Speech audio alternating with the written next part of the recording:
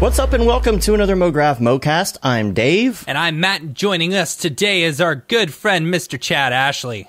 Hey, everybody. How you doing? And Mograph is a supplement to our site, mograph.com, which is a motion graphics tutorial site with tutorials, plugins, podcasts, and other Mograph stuff.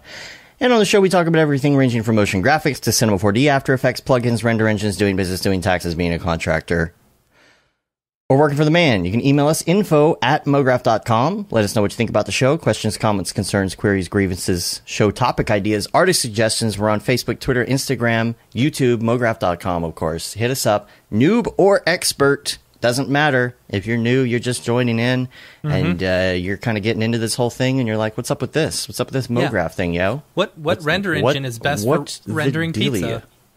Yes. What renderer engine use for pizza? Just hit us up. Use for pizza. What render for pizza oven? Let us, send us a question, and we will answer you as to what type of pizza oven to use for your render. And we also try to answer the expert stuff. I would like to say, if you'd like to join our Slack channel, make sure that you email us through the thing and tell us that you would like to join the Slack channel. Instead of if saying, you do not say, I would want like to join, be a member. And that's it. Of what? Of which thing? Because we have a couple things. You have to tell us the email specifically for Slack, or we don't know that that's what you're referring to. So make sure that you... I don't understand the question, and I won't answer it. Right. Yes. That's I don't have any specific emails. We had a couple for the crypto segment. We won't talk about crypto until the crypto segment. The week in review. Chad's here. We got a new David Ariev tutorial that came out this week. Yeah. Chad's making sure he gets his hydro on, and we'll talk about that link to Ariev's tutorial when we get to the link segment. But just wanted to put that out there if anybody would like to look it up now and bookmark it. The only other thing that I had on my week wrap up is, I guess, Mitch Meyer's car caught fire. Yeah. Just thought that was interesting. I know, note. Yeah. It's all right. It was a lease. Cool. Yeah, the best way for it to happen. That's what he said. He was like, it's a lease, so whatever. As long as nobody's in the car, right? I guess it's He whatever. seemed very happy about it. I guess that was funny. It was the meme with the girl who's smiling and the house is on fire. Yeah. It's kind of like that, except it's Mitch and his car is on fire. It's funny. But I hope everything's cool there. That's all I got. I don't know if anything else happened in the week. I don't know. I've been so jammed with work lately that it's like, a boat got stuck? Oh, I had no idea. All right. You see that in between all the NFTs on your feed. And right. The other thing I was going to say is this time of year, it's when everybody's waiting for NAB to happen. Yeah. So it's usually slow. And I know NAB isn't actually happening in April, but I feel like a lot of people are kind of still doing NAB-ish type things. Like, for example, Maxon is still having a stream. They're going to, still getting drunk. We'll make sure to still get drunk. Maxon's got like a 3-day show during that time. I feel like people are still just pretending it's NAB. Yeah. I wish it was, man. I know. We all need a vacation. Yes. Can you believe it's been a year since we were like, oh, NAB's canceled. Sorry. Yeah. No, it sucks, man. I'm so looking forward to getting the hell out of here. Yeah, I know. October, hopefully. Yeah, hopefully. There will be an NAB, right? Comic-Con announced they're doing a physical one an in-person one in November. So that's a good sign.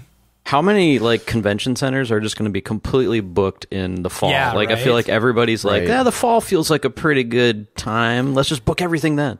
Yeah, I mean the amount of people that I know who've gotten vaccinated and stuff. I probably know more people who have gotten vaccinated, or at least their first one, than have not. Oh, well, that's good. So I'd say that's a pretty good sign. That is like a great my whole family. Yeah. There's maybe like 3 of us or 4 of us who haven't. Besides all the kids, that's going to take time. You know, Right? Yeah. It's kind of similar. But I'm wondering, well, first of all, if they have NAB in October, when's the next one going to be? It'll be Right? April again. I bet. Yeah, I'm sure. I bet it'll be April. It'll be back to the regular time, unless this Yeah. is like a wild success, and I'm sure I hope there's a it's very not. good chance it will be, but I don't know. That's a good question. Yeah.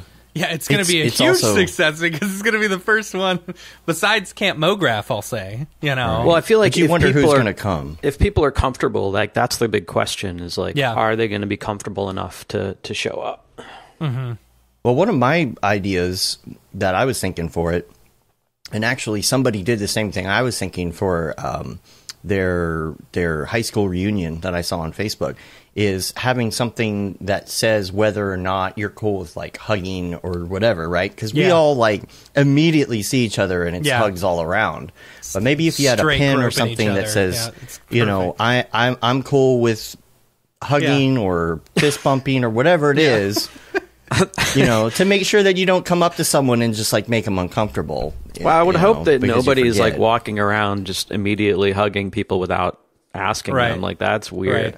Yeah, sometimes it happens though. I've seen some people recently in you know IRL, and it's immediately it's like, then it gets awkward. So if you just had a pin Right. that said and you didn't have to ask. That's probably not a bad idea. I mean, it would be an opportune time to like make a hilarious pin too, Right. Heck or, yeah. or a hilarious T-shirt, whatever you Right. want to do. Right. In training, do not pet. You know, like the dogs have. There'll be Right. two pins. One says hugs and one says drugs. Oh, it's You have like to it's wear like a one. like a Either way, Brazilian you come out on steakhouse top. where you That's like right. you can flip the card Right. from green to red. Yeah, there you go. Yeah. Sorry, we're open, and then you turn it out around. So when you see somebody you actually like want to like shake hands Right. with, you can be like Right. put the green, and then you see somebody you're like, I don't really like that person, put it to Yeah. red. Oh, they're coming. Yeah. No. All right. yeah, It's free ideas like a here. flag Right. system. $1 million idea right there. Yeah, Yep. right there. You can have that Yep. Yeah. free. Putting that out. Yeah. So, yeah, we'll see what happens with that. I'll be interested to see. I don't think that in October there's going to be all the fanfare that we usually have. We probably won't do the limo rides and those kind of things right away. Why not? I mean, Maybe. We'll see. we're going to shove a bunch of people in a box together You never right know, off the bat. dude. We could book all that stuff 1 month before it happens. You know, who knows? By July, everything may be gone, and we're like, all right, we're We'll open see. 100%. Everything's clear. We're good. Let's do this. I'm just curious how many Leroy people will come. Jenkins. Exactly. I think people should just put their Vax card in their NAB badge Yeah, holder right. and like let it sit there with, you know, the regular credentials, and that way you know like, okay, that person's okay. We can Yeah. Yeah. Yeah. So that'll be interesting to see. We'll just be keeping an eye on that. And Camp Mograph, we don't have any updates to Camp Mograph yet. Yeah, we have just yet, but we do yeah. we have Can't had speak. some teacher changes. Nothing official to announce at the moment, but we did have Yeah. some conflicts of schedule back because we changed it to September. Yeah. So we've had a few people, you know, conflicting schedules, so we've had to switch out some teachers, but I think y'all are going to be really excited about who we have, you know. So but Yeah. nothing to announce yet. yeah. teasy And, teasy. Teasy Yeah. teasy. That's all I got here, but let's go to some Ravcock. What's your flavor? What's your flavor? So we're going to do a little state of It'd be the... like a music. I was expecting like a musical intro on that. Right. No. I need slide whistles and like Yeah. horns and stuff. Take Yeah. it full Morning like, zoo. you know, yeah, full morning zoo. I love that idea. I think we should go full morning zoo. We should have a Mograph morning show. Welcome to Just- Crazy Ira in the Douche. Mograph in the morning. Oh my god, that needs to happen. It's hard enough Slide to plan whistles. one, Nobody commutes one a anymore, week, though. let alone every morning. How's Yeah. that commute going for you out there? Yeah. Oh, you're working from home, eh? All right. Top of the hour, traffic's backed up on Yeah. the 75. Let's check Let's in with let's check Don the on the chopper. chopper. Everybody's working from home, so this is really pointless. Yeah. Sorry. Yeah, I was going to throw a Les Nessman joke in there, but I don't think anybody would get it. I don't know who that is. I got it. That's what's important. Yeah, there you go. Is that an age check right there? Yeah, that's an age check. All right. WKRP. In Cincinnati. Cincinnati. All right. So we're going to do a state of the render engine address. And let's dive through them. We're gonna start with the offshoot ones, and I don't mean that in a bad way. I just mean they might not have gotten a lot of traction lately and a lot of coverage. So let's start there. Let's work. I mean, it is Ravcock, right? We haven't talked about the other parts of the acronym in a while. So right. Let's work backwards. So let's talk about cycles. Yeah. What's the state of cycles right now? That is a render engine. Yep. Mm-hmm. Cool. It What's is. Next? It's inside of Blender. It's inside of Blender. I don't know. I haven't heard much about it. Other than I last talking to Jules or whatever, they're talking about supporting it in the Octane renderer or whatever, which is cool. That was one they were planning on working into. Okay. So, Yeah, I don't know. I mean, I guess that's all we have. I don't really use it, so I don't really know. All right, next up on the list, V-Ray. They recently had an hearing update to, what was it, V-Ray 5 or something like that. I played around with it. I was on the alpha for a little while. I don't know if I'm allowed to talk about that.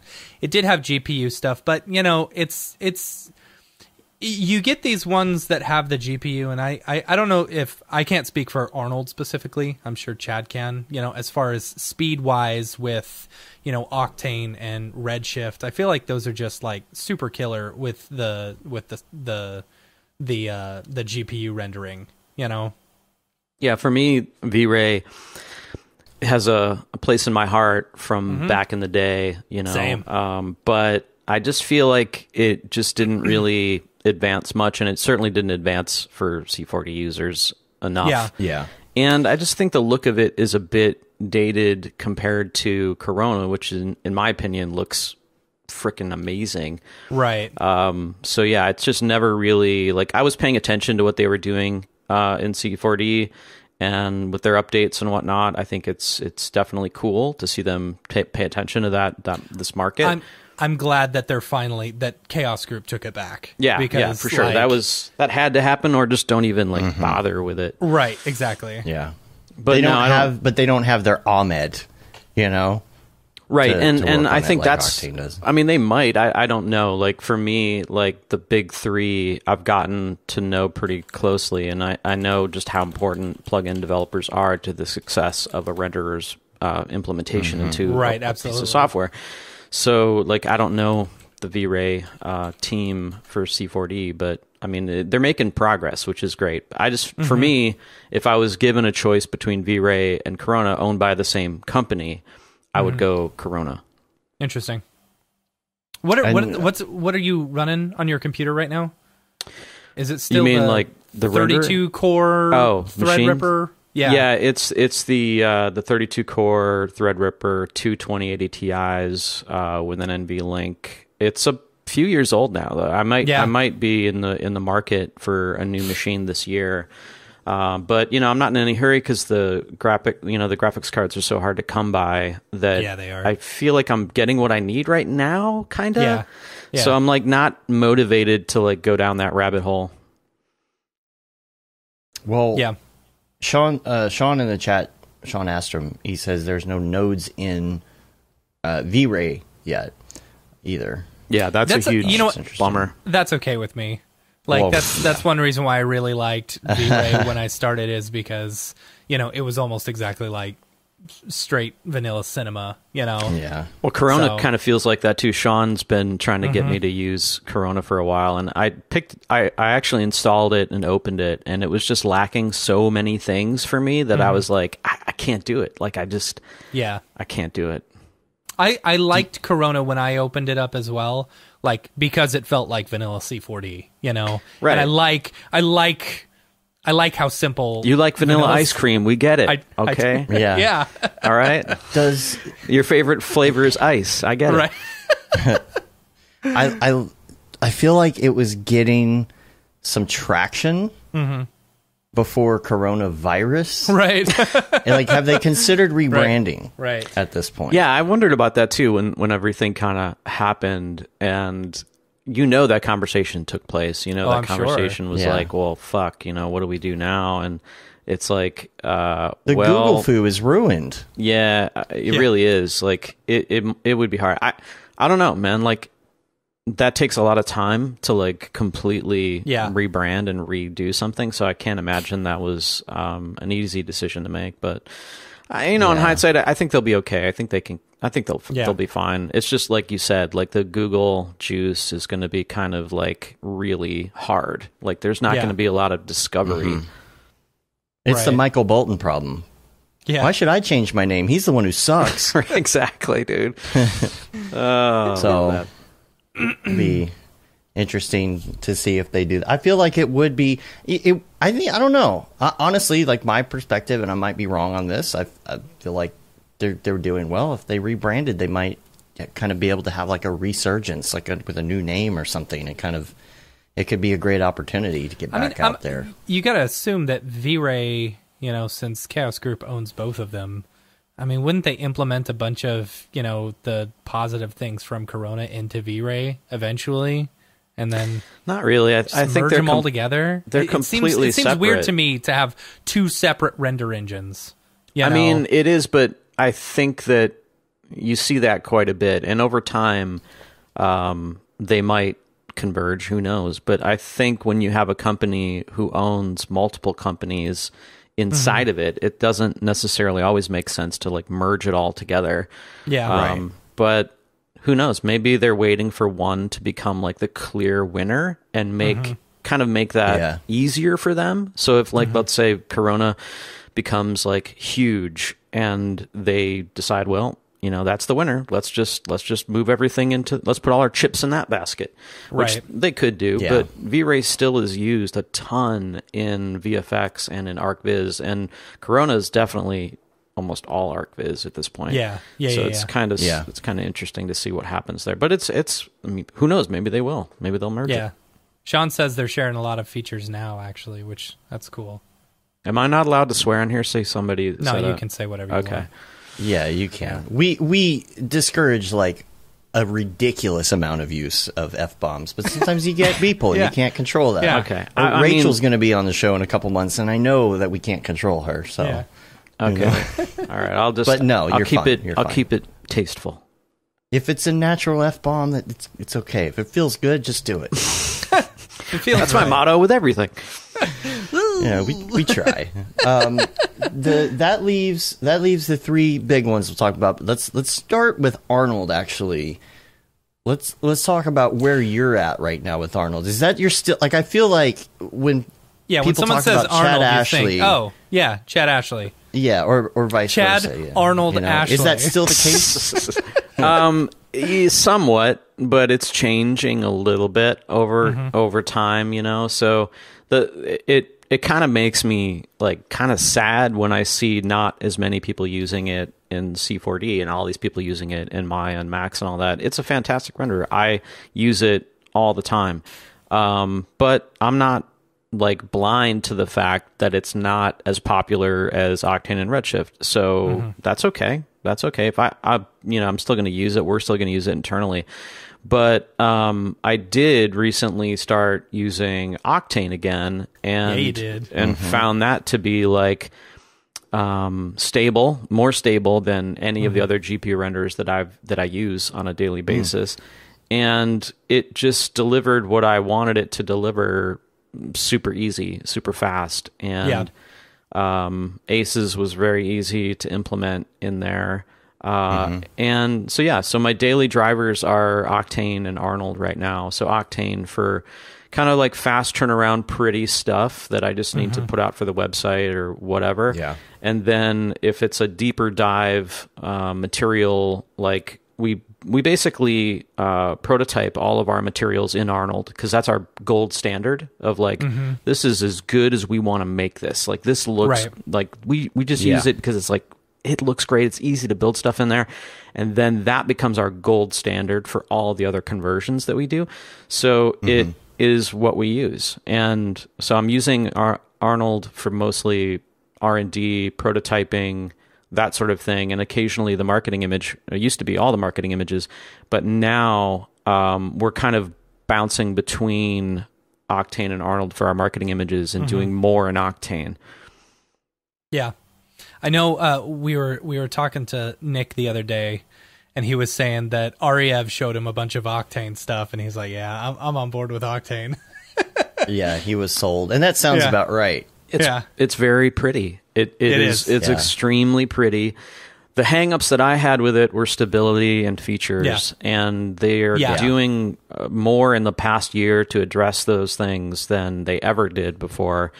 And you know, they're motivated to make it better, and they're really willing to listen and work with us and all these great things. And I've actually got a list that I plan on compiling of all my gripes about Octane that I'm going to compile into a document. There's an OTOY request list specifically on our Slack if you want to throw it in there. Yeah. Well, I'm going to do it kind of behind the scenes because I don't want it to turn into like a, you know, like a thing, you know.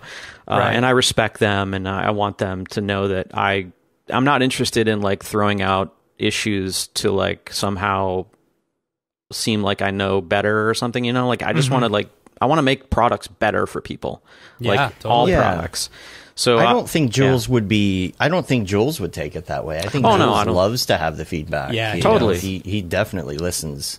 Their whole team is all about that. So yeah, and that's been great, and I love working with companies like that because that's the stuff that you can actually work with them and influence and make changes to the product that are better for everybody. But that's kind of where I'm at, and the I think the biggest kind of like change for me going into Octane was just like trying to get used to their nodes and their sort of like lack of utility nodes, and building materials is still really cumbersome.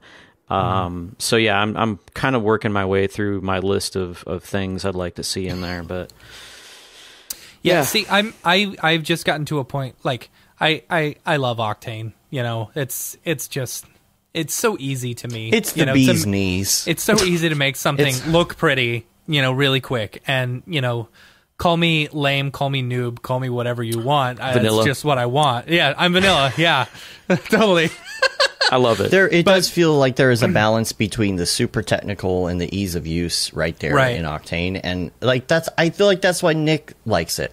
Yeah. And because Nick, to me, always feels like, you know, he's the type of guy who just wants to dive in and start doing the work. He's not an overly technical person, you know, or wants to dive into like the crazy, you know, or like some Arnold node tree or something nuts. Like he just wants to make pretty things. Yeah. You know, so it feels right for someone like him. And I kind of feel the same way sometimes. It's like a car that you can fix, right? You can drive it, you can use it, but you can get under the hood if you want to.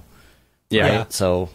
Yeah, no, it's definitely come a long way, and OSL is helping a ton. And I think that it appeals to people that just want to like see a result quickly, and that's really what it comes down to. And honestly, like I think that that's why it balances out so well for me, because if I just need to like jump in and make some eye candy thing for something. I can do that very quickly. And if I have something that I need the most sort of like finite control over, I'm using Arnold for that. So it's a great, for me, it's a great balance of like, oh, I just need to bang this out really quick, and needs to look photoreal. Okay, Octane. Oh, I need to like dive in and make every single matte perfect so I can comp this and do that. Okay, I'm going to use Arnold. Yeah. Yeah.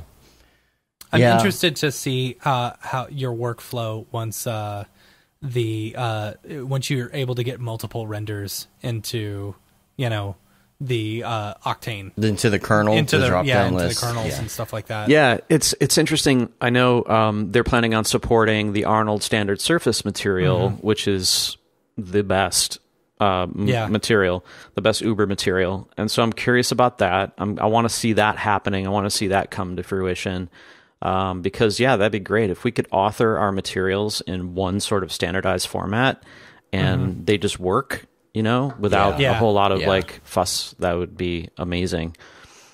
That's so great for someone like you who's trying to design everything to work with all the things. Yeah. It's tricky. Yeah. Yeah. Have you tried rendering on the render network? No, I'm still using Pixel Plow like for everything. Yeah, they're great. You know, I was forgot where I was going with that. I was going to say something along the lines of like, being able to do the multiple passes and stuff once it all comes out, and then being able to throw Arnold onto the render network. I think that's going to be cool. I mean, if that as well, is that something that they're going to do? Yeah. So that's once they get everything, that's the whole plan of everything. Once they get the Arnold standard surface shaders in there, you can basically render Arnold stuff, straight but you're out not of rendering. Orbix. You're not rendering in Arnold. You're rendering in Octane, but things are being essentially working. I think it's actually using Arnold. You have to have a license. Yeah, you have to have a license for Arnold to be able to run it. But you can package it up all in an Orbix and then render it on the render network. Yeah, imagine you're inside of your project. Why not just use Arnold at that point? Like, what's the advantage? I don't know. That's a good question. I mean, that's where I'm at. I'm like, this all sounds good, but it's weird. It's like saying, like, hey, you can drive a Ford and it'll also be a Porsche. And you're like, wait, what? Does network rendering work with it? Maybe that could be part of it. Maybe. Right? I don't know. You can easily... So, like, let's say you're working on a project, you could flip it from direct lighting to Arnold. Yeah. And then send it to the render network. Honestly, like, I don't even care. You know what I mean? Like, I just want I want a good Uber material and all of the nodes to work properly in the way I expect, and really that's it. Like, I don't really... I mean, there would be some things that if I could keep it in one scene and one setup, that would be pretty useful. But I don't know. It's interesting. I'm curious to see what that means and how a toy talks about it, because there's implications beyond the tech. There's implications to the business that like is interesting. Like, is there a deal that was made between Autodesk and a toy? Like, how does that work? I feel like that's got to be the case. They did talk for sure. I mean, it's something that they worked out. I don't think they just threw in Arnold and said, "Hey, we can do Arnold." I think that's why there's not Redshift in it yet. Yeah, I'm sure. I mean, look, I will say this: like, the Arnold team, the devs, everybody behind the scenes are fantastic people. Like, they're really good people, and they really do listen.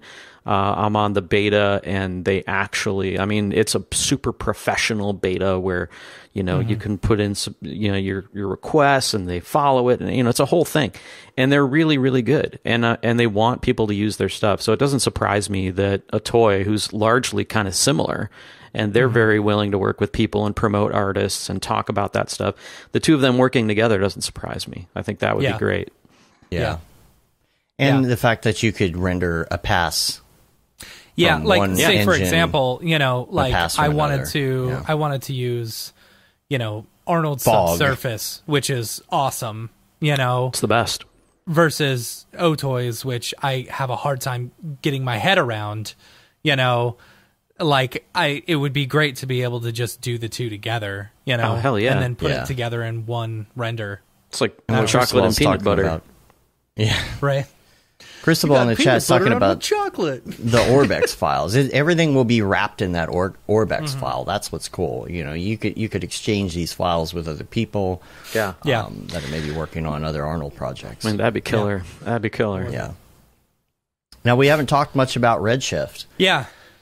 You were like the Redshift guy for a while. I don't know why people you were the like. Arnold guy. I swear to God, I put out a couple of tutorials, and I'm the guy. You were very evangelical about Redshift. Well, that's true, and because that's okay. At the time when they came out, I was very much excited about a production ready GPU renderer, which there really wasn't at the time. In my opinion, at that time, everything was out. Arnold GPU wasn't out yet. Octane was extremely crashy, didn't have a lot of features, and now we're in this new space where we see other people kind of stepping up that game, and I feel like, and honestly too, like I did talk to you guys about it. I think it was at like NAB a long time ago when I was like, you guys got to check it out or whatever it was.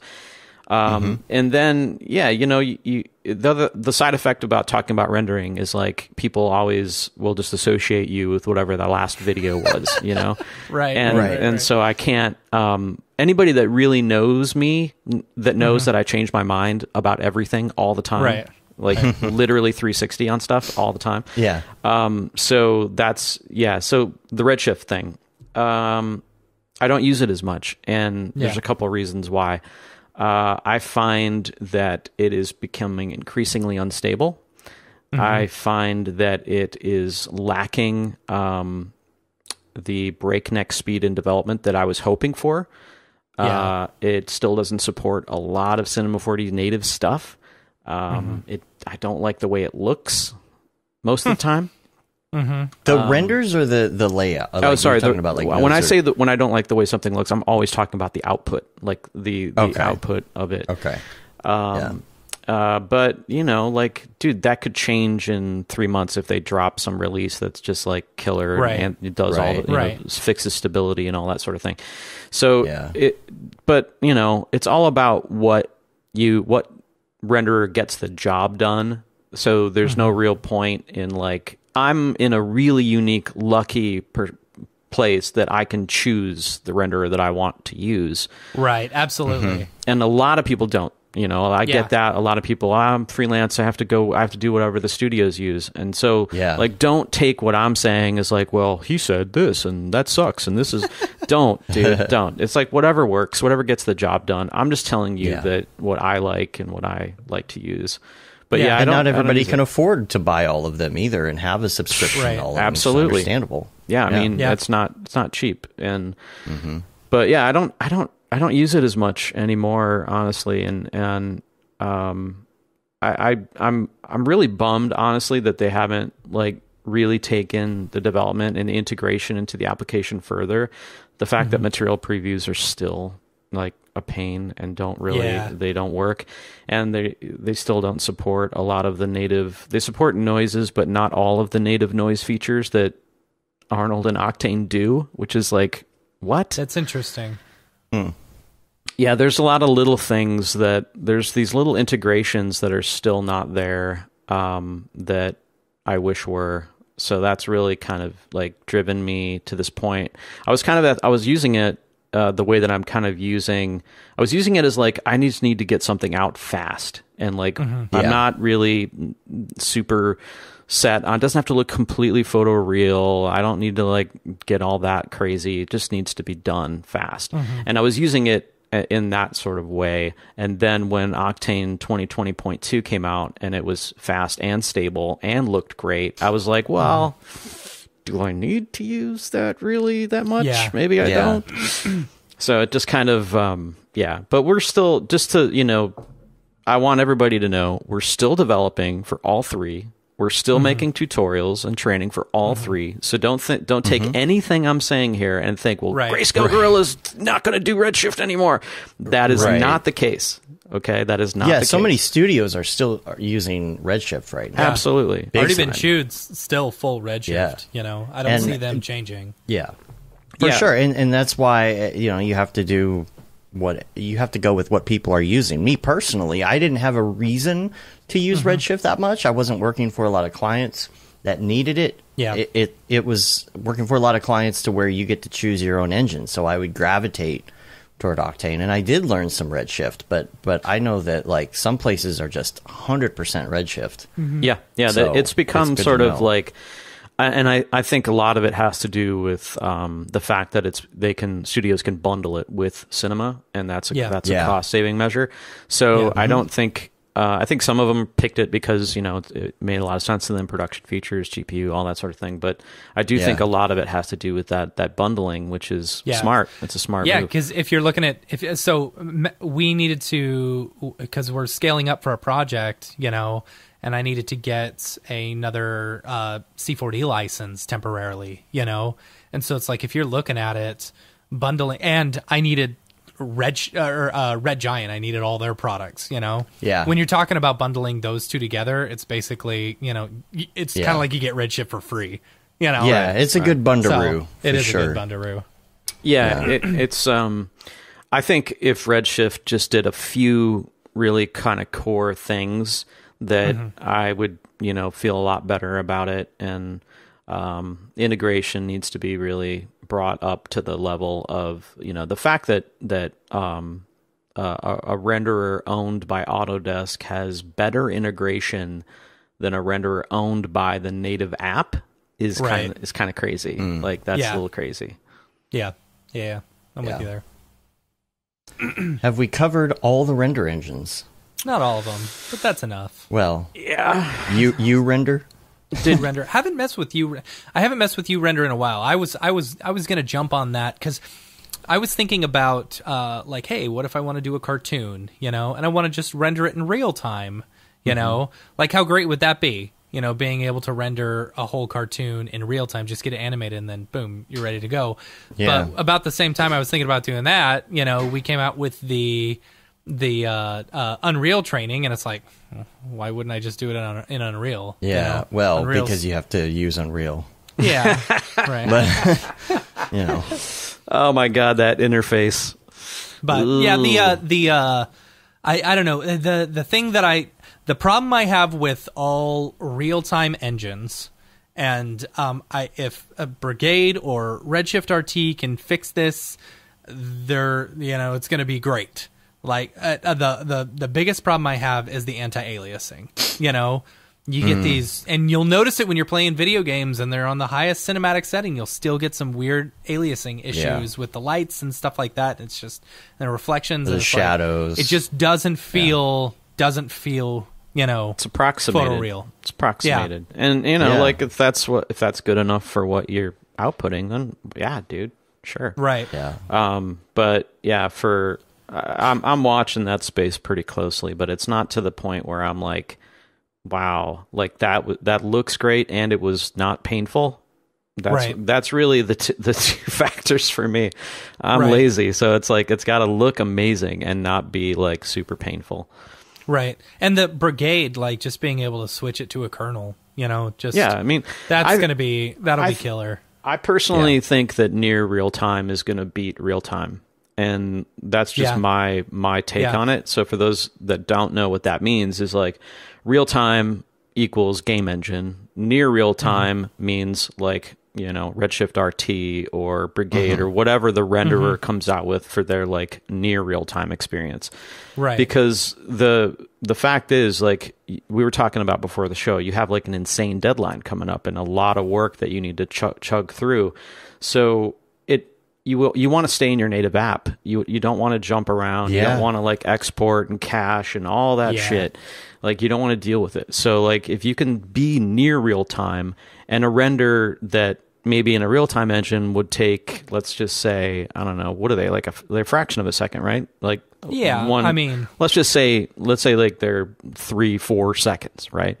In a real time engine for all writing to disk is the hardest and part. you're rendering out twice the resolution, so you can downsample it to get the anti-aliasing that you're talking about, all that stuff, right? And then you get a near real time engine that maybe takes 20%, 30% longer, but you get to stay in engine, you get to stay in app, and all your materials work, like everything works. Like you're willing to pay that 20-30%, right? Yeah, totally. Oh, for sure. Especially if you've already got a farm or whatever. I mean, Brigade running on all these 3090s at this point is going to be ridiculous. I'm still using Pixel Plow, and what was I doing? I'm still using Pixel Plow, and I'm so cheap that I'm using the CPU Pixel Plow because nobody's Of using Arnold? it. Yeah, because nobody's That's funny. using it. Oh. Like you can go on Really? there and like, I mean, it's now that I'm saying this, I just blew the effing lid off the secret. But yeah, so I'll be like look deving in. This was before I started using Octane more, but I was look deving in Arnold GPU and then sending it to Pixel Plow's CPU farm, and my renders were like $20 or whatever it is, and I'm like, this is like, how is nobody doing this? This is crazy. Right.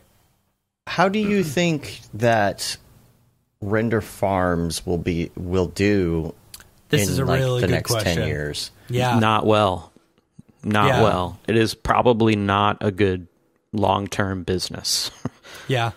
Yeah. I'm Even interested. on CPU. See, I mean, I'm talking about specifically for our industry. There might be Right. going forward a need for data center rendering and all that. But like, imagine like, I know that I try to not put it to a render farm whenever I can because I just don't want to deal with gathering up everything and uploading and hoping that it doesn't. I'm not missing something, and all those things that I think people and companies go out of their way to make that easier for people. And PixelPlow does a great job, but I always would prefer if I had a machine that could render it out overnight and I could go to bed and it'd be done in the morning. Yeah.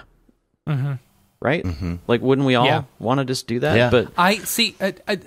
So I don't mind so much. I get what you're saying as far as gathering everything and then having to download them. It's kind of a pain, I've been sending a lot of stuff over to render, and yes, exporting out to the animated Orbex file and then uploading it and hoping you get everything correct, especially if you're using like X particles or, Turbulence FD or something, hoping you get that is a pain. But being able to, like, basically it goes out to 100 different nodes all at once and you see all those frames rendering all at the same time, versus like it's just chugging along going, I don't know, like I really enjoy being able to just get it back like that. Yeah, no, that's great. And that's, I agree. And even, and I've got four 3090s here, and I can still render quick, but sometimes I'm just like, I need it now, because I got too much work going on. That's the point I was going to make is like a lot of people, you're doing multi-shot sequences, you're doing multiple jobs at the same time. Your machine can't have any downtime. Like you cannot have any time where your machine is rendering and you're not working. Right. You need to work. Especially during the day. Yeah, you got to set up a shot, hours. Kick it off to the farm, set up a shot, kick it off to the farm. So it really is kind of like, I think that there's going to be a market for the farm that's, as long as it's easy and simple and all that sort of thing. But I think as people retire older machines and they refresh machines every 2, 3, 4 years, whatever it is, I think people that are tech-minded like yourselves are going to take those old machines and start basically building a farm out of them. That's kind of what we're doing. Yeah.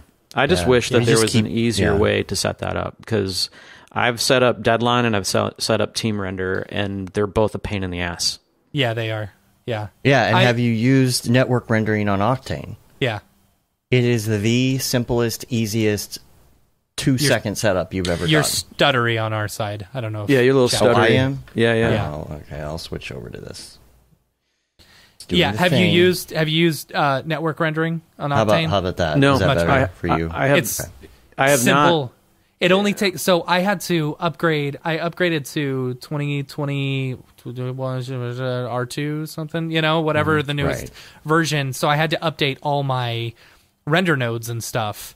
It's literally just. It took me 5 minutes to do everything. You hit a couple buttons and it's just there, and you can see them on the network. There's no port forwarding thing. That's great. NAT router. I'll show it to you. I think if you solve that problem and you make it that easy, then it's kind of a no-brainer for people, and that becomes a huge feature for Octane, because if they in their marketing they can say you can set up your you don't have to be an IT specialist to set up a render farm. You just install it, hit go. Like if that's really how easy it is, then that's like a huge selling point, especially in the next 2-3 years when people have 1080 Ti's that they're retiring as they bring in the 3090s to be able to use those to render on. Like that's value add right there. Make that Yeah. a big part of the marketing, as far as I'm And concerned. the great part about the Octane network rendering is being able to, like, when you're in your live viewer, being able to use all those other computers as well. Yeah, in your live viewer. In your live viewer. So that And reminds then me. also I used to love rendering doing that. single frames using all those other machines, Yeah. when you're doing a sequence, versus team viewer where it's like, oh, I'll take this chunk. Okay, you take this chunk, you know.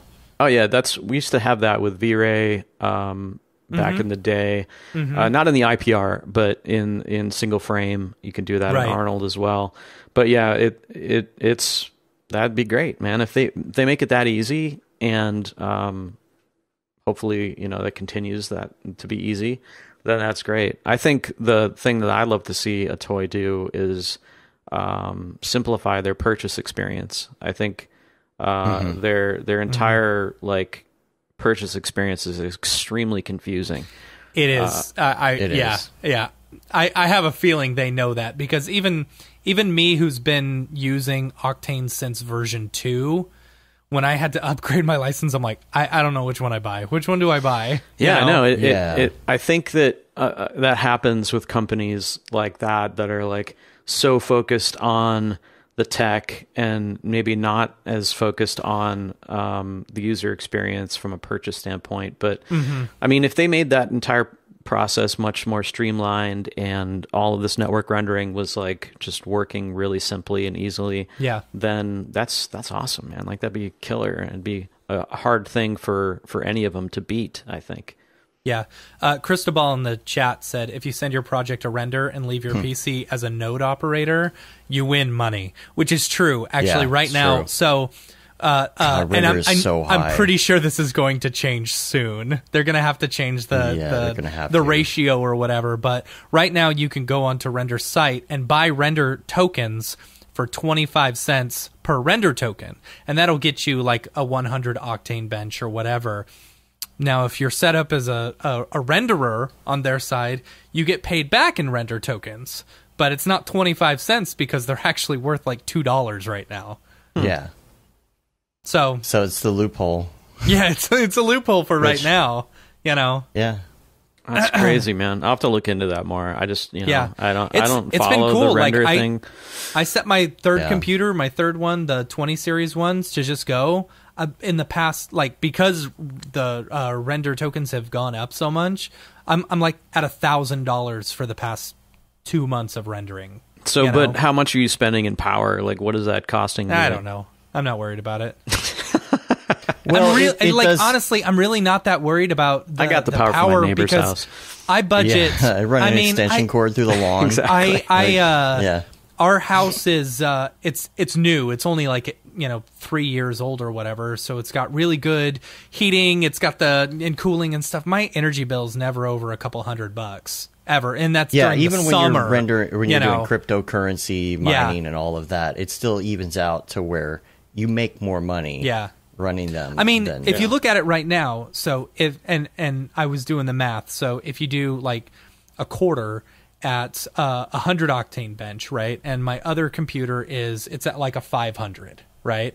So I would be making what? It's a quarter per 100 octane bench, so 500 or 100 octane bench per hour, right? So multiply that by 5, I make $1.25 per hour or whatever, I guess. Is that right? That doesn't seem right. I don't know, man. I don't know. I don't know, dude. I don't know. All I know is that if I did that, my whole house would be at 200 it costs degrees. $1.25 in render credits to use mine, but I get 5 render credits right back at $2 each. I'm making Right. $10 an hour just letting my computer run, right? And that's just on my 20 series computer at with two 2070 supers. That's a 500 octane bench. My 3090s, my dual 3090s, they're a 1340. So I'm making like $50 an hour, if they had 30 series running. If I But ran they don't that, have 30 series. You got to specify no. yet. Yeah, not yet. But if I had those running 24 hours a day, 365, like say for example, Arnold, gets in there and they're able to send it out to all the render nodes and people are able to get render credits from rendering these jobs. It's like you're looking at $500,000 a year if they were running 24/7. Yeah. Yeah, you did the math on that the other I day. did. I don't know about that. Is that real? That is real. So, like, okay, let's do the math, right? I mean, you don't have but to you're do the math. converting- We'll do it you- 1,300. Yeah, I we'll don't do it have- 1,300. All right. I mean, like, who wants to... 1,300 times 2 plus 500, right? Well, 1,300 times 2 plus 500. So my total octane bench for all my computers is a 3,100. All right. So This is a theoretical if. This is a if you were theoretical running if. 3090s. There is no way there is that much jobs that it would require my systems to be running 24/7. That is not the case. But if there were enough renderers going into the render network, and everyone was using the maths. Yeah. Yeah. Anyway. And everyone's oh, yeah. and they implement 3090s, which they don't have at the moment. So it's basically 31 times 2. So that's $62 an hour running all my machines per hour, right? Times 24 hours, that's $1,488 per day, right? Times 365, that's $543,000 But are you basing this on the current price of render I'm basing token? it on the current price of what a render token is worth, versus what people are paying for it. So, you get a 100 It octane. can't possibly stay at that. It No, can't there's no possibly way. stay. It's totally unstable, right? But Like it that won't- I yeah. will say, yeah, exactly. Impulse says, their render node has been completely idle for the past 3 days. There's not that. There are way more clients than there are work going in for right now. Right. But that could change. theoretically, you get all these other render engines, going at the same time. Look, it could be very profitable for a render farm to just only render jobs, Yeah, maybe. I'm just saying. I gotta say, I went to Uniswap and changed some of my ETH into a render token the other day before it doubled. Yeah. So Yeah. I'm pretty happy with I that. bought $4,000 in render tokens this past weekend. I mean, it's Sounds like you're all in. I am all in on the rent. Like I was a little iffy, and then I started, doing render jobs and getting paid back in render tokens, and I'm like, okay, this is a pretty good deal right here. Like you make more money off of rendering other people's jobs than you do of actually mining Ethereum. Yeah, that's probably true. Yeah, I think the time to mine is past for most of us here. Yeah. I think back Anyway. to 2010 when I could have mined Bitcoin and my friend told me to do you it. can't do that to yourself Yeah. because And it hurts too much. I know. It And I was like, what are you talking about, dude? That's some crazy shit. Like, get out of here. Yeah. And now here I am. Yeah. I mean, even if you hadn't mined it, if you had just talked to someone and said, hey, I'll buy 100 Bitcoin from you for $1,000, right? I mean, you'd be a millionaire by now. And you'd be able to afford some of that Beeple artwork. Right. Cristobal says, just consider that when the 3000 series or whatever, when they are compatible, the work a token gives you will change. I'm sure it's all it's going to change. It's just, but it's in my opinion, it's still gonna be more lucrative than mining. Yeah. For and sure. it's like, and I think that's great because in my opinion, it's artists supporting other artists. You're helping other artists render their frames, which is It's something actually that we would doing do something. anyway. The energy is actually going toward something besides just Right. getting a token. Just It's actually doing something. Yeah. So, So anyway, I mean, I don't see myself going through all the rigmarole of setting all that up, but it's interesting. it's not too hard. You just send them your wallet ID and then hit up Patty in the Slack channel. But I didn't say that out loud. Whoa, okay. Maybe I'll dust off my old 4980 Ti system. Dude, the 4980 Ti's, you can sell those on eBay for $250 a piece right now. yes, you can. Really? I sold 5 of mine. Yeah. Dang. Yeah. I'm a wary lazy of those eBay individual, fees. like You're what? I'm a lazy individual. Yeah, I know. I just I like was to too. do my work and then not do work. Right. Mostly I'm doing work though. We got some great suggestions on other engines to cover here. What do we got? Standard render, pro render. Oh yeah, okay. I couldn't tell if you were joking, yeah. and now I can see. Yeah. I still jump to standard all the time. I do.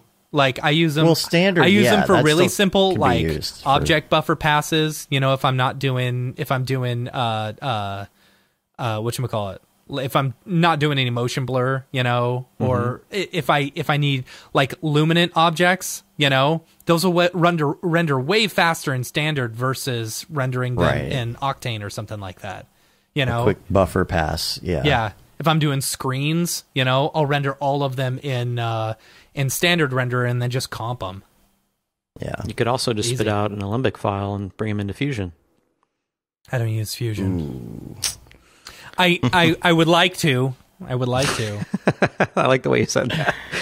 You know what? And so here's something that is annoying. Have you ever used Red Giant Mir? I think it is MIR. Oh yeah, a long time ago. Oh yeah, So- yeah. What's cool is that you can export out an object, a 3D object from Cinema, and then bring it in, which is way cool. You know, using Mirror, and then you just throw the textures on there, which it works great. You know, but then you bring a C40 camera in, and it just doesn't work. Like it doesn't match the same. That's annoying. That's you know, super it's annoying. like. You guys are the same company. It should work fluidly like that. Or any 3D camera should be able to work fluidly like that. I would love to be able to see them, you know, because Mir was fast. It was really fast. You know, when I used it, I'd love to be able to see them, like, implement that somehow, bringing in, like, a C4D project file and, you know, extracting all the stuff and being able to choose if you want Mir or not. I don't know. It'd be cool. Well, you can right now just go open up a scene, any scene, and just like hit that cache to Alembic, right click, I think it is now. And you can just open that Alembic file in Fusion. And it's just like your camera's there, everything's there. Like the geo's there. Yeah. Then you just throw like a white material on your screen or whatever, or even like, you know, throw whatever graphic you're throwing on the screen in there. Render that out in 2 seconds. You can just leave it live in your comp even. It doesn't even matter. See, I need now, I you wanna to get show back me. to that. Yeah, I need you to show me how to do that. Oh, it's because so the amount easy. of comping that I do in After Effects and how much of a pain it is, you know, it's like Yeah, if you're I doing feel- a lot of 3D comping, then you should definitely be using Fusion. If you're doing a lot of motion design, vector animations, titles, like that sort of thing, I don't recommend using Fusion for that. But if you're like doing what you were just saying, dude, it's perfect. It's perfect for that. Yeah. cool. The question about Blender, where we think Blender is going with these render engines. What do you think the best Blender render engine is? I think just about everything's available in Blender, right? So Redshift isn't yet. Arnold Redshift is not. isn't. Yeah. Arnold is not? I Okay. think, well, it's not as... Yeah, I think just Octane, really. You can get Octane. Octane Cycles and Eevee. I don't get how the free render engine stuff works in Blender. Like, how are these engines making a profit by putting... Well, Cycles their stuff is for free? just made...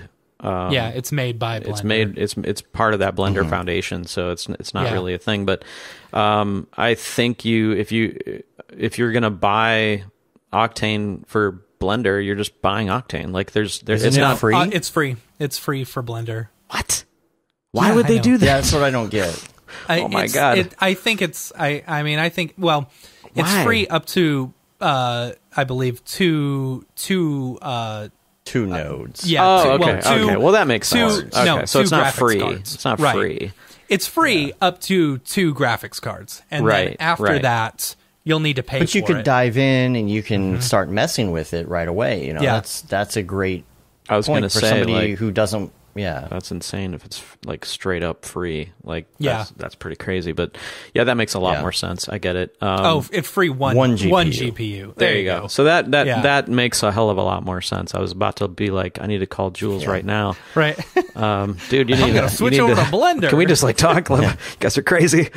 But yeah, I mean, I don't know, man. Like I think Blender in itself is a bigger, probably whole other conversation and podcast, really.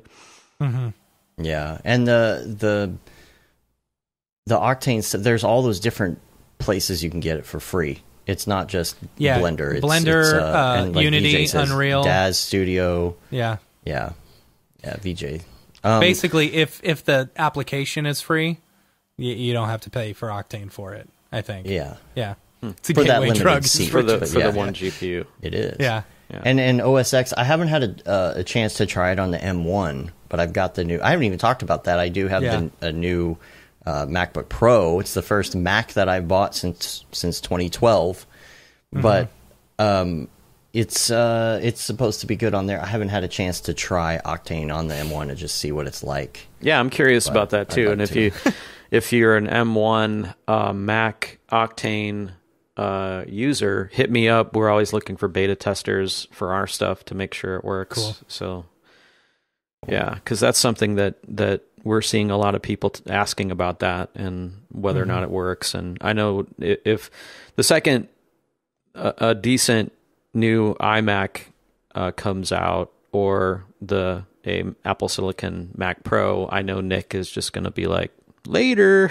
I'm using that now. For sure. So I think he's waiting pretty hardcore for that. And because he's still not vibing on the PC thing. But see, I don't. Yeah. So I was gonna say, you should get like an iMac, like a Pro iMac or something like that. I mean, and then just network render, but the network rendering isn't working in between Mac and PC at the moment. Yeah, you know? I imagine that would be pretty hard to do. As soon as it does, like as soon as it's 1-for-1 and you can just, I mean, I've considered it, just working on a Mac and then just having all my PCs as render nodes, Right. Especially if they can work fluidly between each other.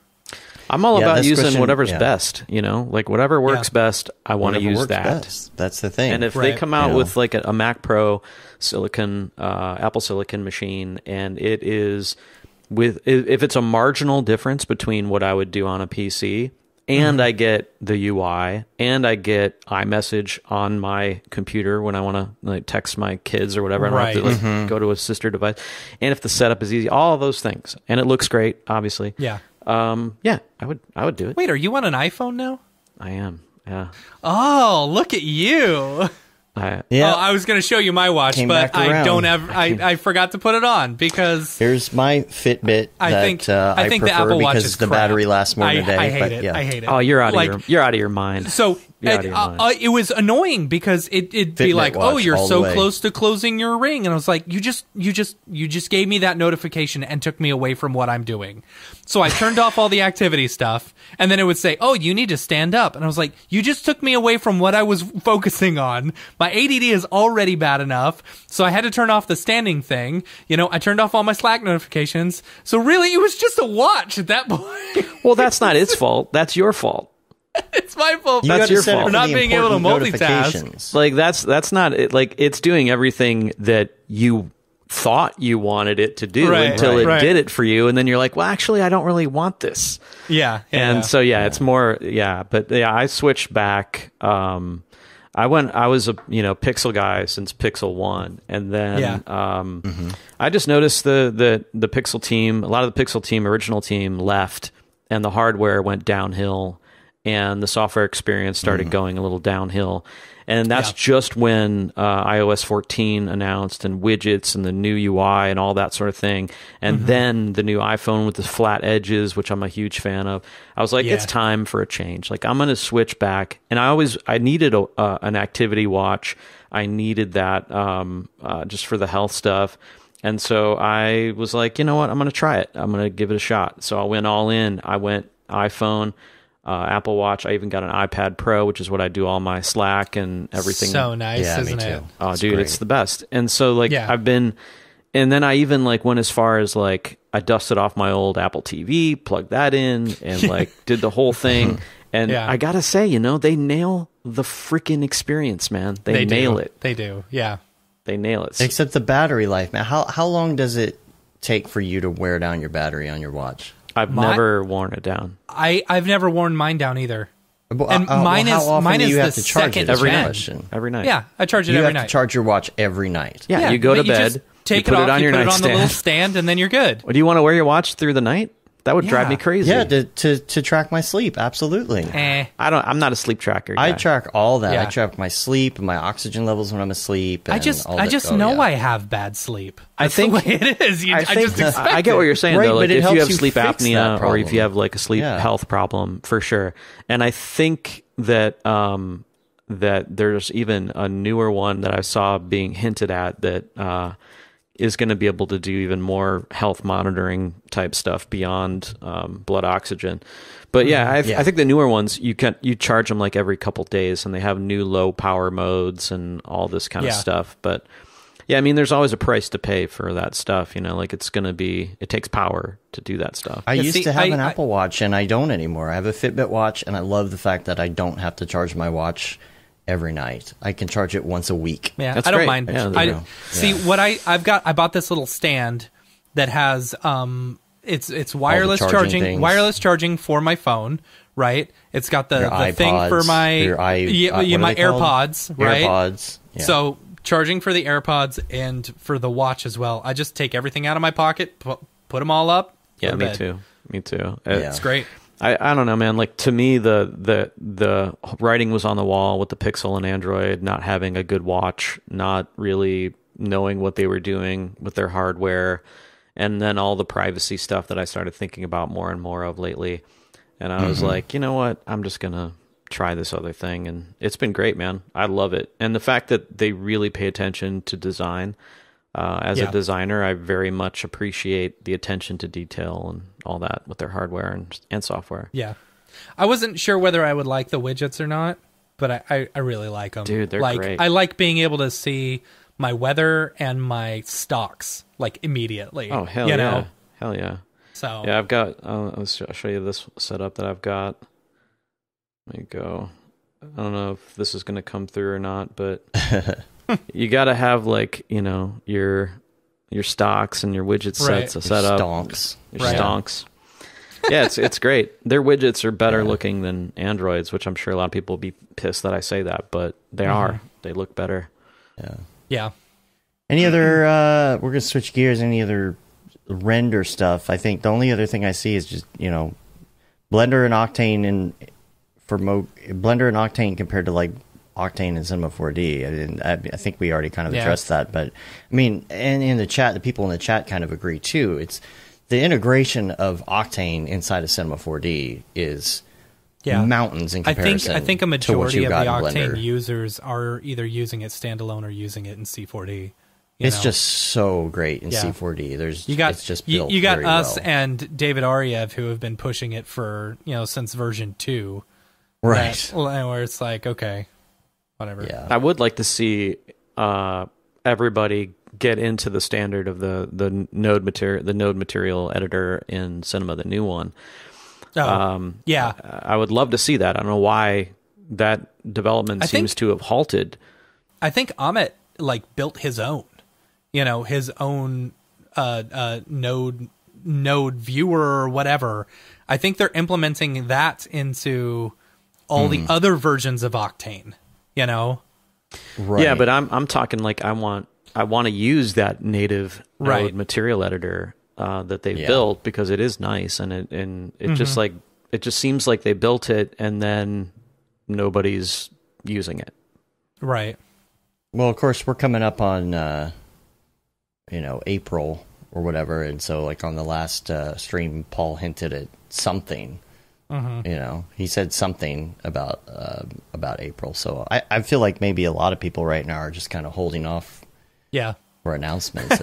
I was mentioning to Dave the other day. I said, you know, we got this one big project that we're working on, and it's like if they come out with a subscription version, a new one, it's like, oh, well, I guess we can't move over until this whole project's it's so hard done, to upgrade. You know, it's really hard. Yeah, you don't want to upgrade hard. it in the middle of a project.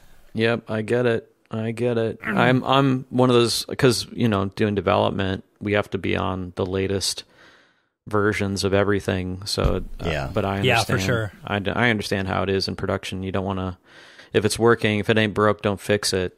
Right. Yeah, speaking of which, let's switch gears to some GSG talk for a little bit. Talk about what's going on there.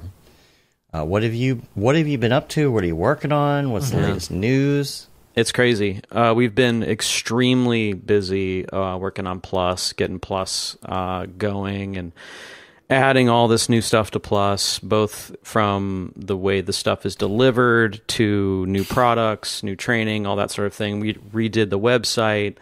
I mean, there's a lot of moving parts, but the most recent thing is that we dropped car paints, which is an amazing set of car paints. We dropped a new edition of Area Light Maps, Volume 2. We dropped a new set of Surface Imperfection smudges, and we dropped some new training on car rendering. So that's kind of the latest thing, but the car paints I'm really proud of. I think they turned out really, really good, and we were lucky enough to have OSL be implemented into Redshift just as we kind of finished our flake system that we custom made for our car paints. And so you're getting like procedural, really nice flake system for car paints, which is that's a huge, cool. Like, I didn't want to do car paints unless we could deliver a procedural based flake in all three renderers that looked as close as we could to each other, which is like really hard to do. So yeah. And who's developing all of that? Do you kind of head that process now? Like, how does that all work? So I hired it must have been maybe a little over, maybe it's a year and a half now. I can't remember. Might be just a year. I can't remember. But I brought on Sean Astrom. I don't know if you know Sean, but he's fantastic. Yeah, so he's in the chat. Yeah, Sean's in the chat. He has been helping tremendously to help build these assets. So I'm in more of a leadership role, but I still get my hands dirty on quite a bit of stuff. But yeah, so he's in there. His day to day is like making killer assets for Plus. Mm-hmm. Cool. And what about OSL? Are you having to like get someone specifically to take care of OSL? Because I can't imagine that that's something that most everyday people know how to program. No, we have artists and people that we bring on for specific things like that. And because I don't know how to program an OSL, so we just kind of work with them, and essentially they become freelance developers for us. And we are if you know OSL and you want to join our roster of freelance developers, hit me up. Cool. Now, a couple people in here are talking about Carlo says the new GSG Plus is awesome. Richard says I was on the fence when I bought Plus, but it's so worth it for me. There's been some changes recently. I saw something that came out over email. I think you did an announcement the other day. Was that last week? Maybe. I don't know. I think it was last week. It was referring to a couple different things. Number one, I think tutorials, like classic tutorials. Oh yeah. And then also something about the way that plugins are going to work moving forward as far as purchasing and support. Yeah. So we've been pretty heads down on getting Plus to where we wanted it to be and where we think it should be, and it's getting there now. And obviously, it's a moving target. We're always improving and making it better, all those sort of things. But the side effect of that is we went a little silent on the tutorials front, and we had to move a lot of stuff off of Vimeo, and we weren't sure where to put it and all that sort of thing. So we're now in the process of remastering just a ton of classic tutorials and stuff that people have watched on Vimeo for years, and remastering it, putting proper heads and intro outros, new thumbnails, getting them up on YouTube, and letting them live there permanently. So that's a huge undertaking. We have thousands of videos. Like, I'm not even joking. There are so many that now we have the ability and the time to kind of organize all that and get that back out this year. So I'm stoked about that. So you're going to see a lot more tutorials. In fact, I just dropped an Octane tutorial on YouTube last week, I think. It was like my first. That was the last one you did. Everyone's going to think you're an Octane guy now. I know, right? Yeah. I love that. Actually love playing like that and just like, oh yeah, I'm doing this, and then next week I'll do something completely different. Anyway, but yeah, so we're getting back into that. In fact, I have an Octane Aces tutorial coming out next. Cool. Which is like, so it's a real quick little video. When you do the Octane Aces, when you're doing that, are you going into like post-production onto it, or like no it's just strictly 5 minutes, get Aces set up in Octane. I don't go through the whole it'd be cool to rigmarole. see bringing it into somewhere else. I do that in Plus. Interested in doing that. Oh yeah, there you go. I do that in Plus. So if you're a Plus member, you can dive a little deeper into the whole Aces thing and learn about comping footage that was shot on different formats and all that sort of thing.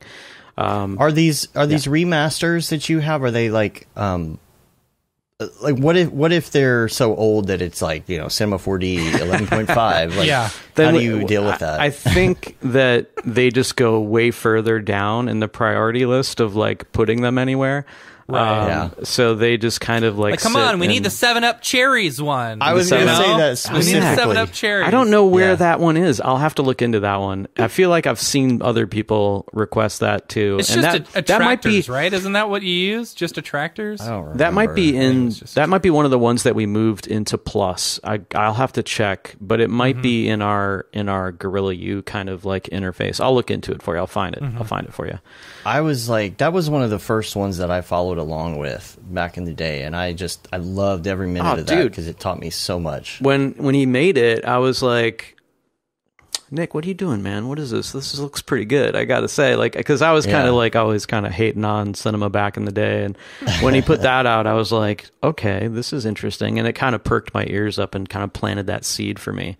So that is a cool tutorial for sure. But gosh, I mean, even the lighting stuff that it taught me about, like how to make those cherries have a nice little like strip of light, on the kind of on the side of them and whatever, and place the light all nice and all of that, man. It was just, and then I finished it up and I stuck it right into my demo reel, like right, like you do. Nice, that's awesome. But and then the other thing about plugins is that we are doing away with perpetual purchasing of plugins and putting all of our chips into the subscription basket and sort of like simplifying our offering for people and just trying to make Plus as good as we possibly can. Like I'm not even like talking as like a GSG like employee, but like the value that you get and what I see coming this year and what's already dropped even, I'm like, this is kind of like too much stuff for people for this price. but I don't, that's Nick's call. But I think it's an incredible value and it's only going to get better.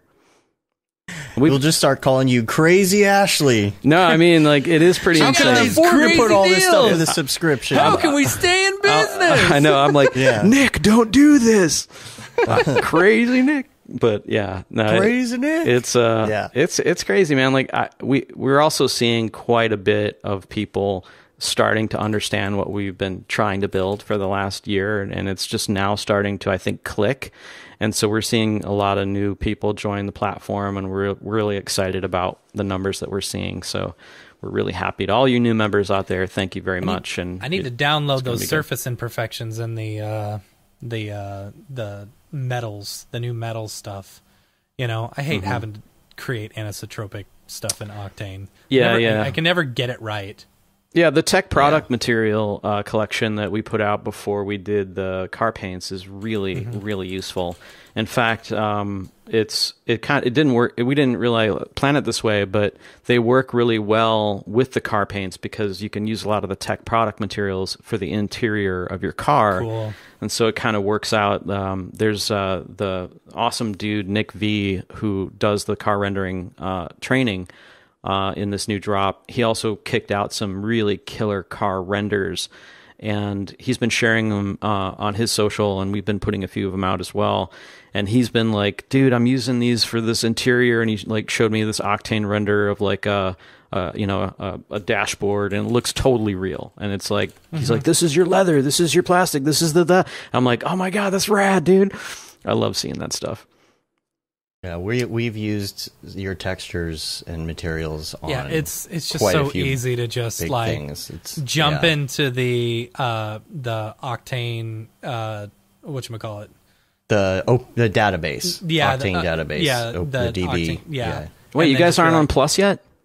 We are on Plus. I just, we haven't downloaded any of the new stuff yet. You I'm gotta- sorry. you gotta That's what go. I'm saying. I You need gotta to do get it right on that. now. You gotta I'm get on there, literally, dude. I know. I literally had to reset my password so that I could get into it, so that I okay. could then download it. Yeah. I got you, man. But as you had it set up before, like the original packs that you had, like I've been using those. It's like always the first place that I go. That's great, in man. my Octane database, and just bam, bam, bam, just go through the library. Yeah. It's just such a great base, even if you don't use it all, right? Like sometimes it's like, man, I really like how the scratches on this look or something, and I'll import it and I'll just use one material, one, or a normal map or something. Absolutely. you know?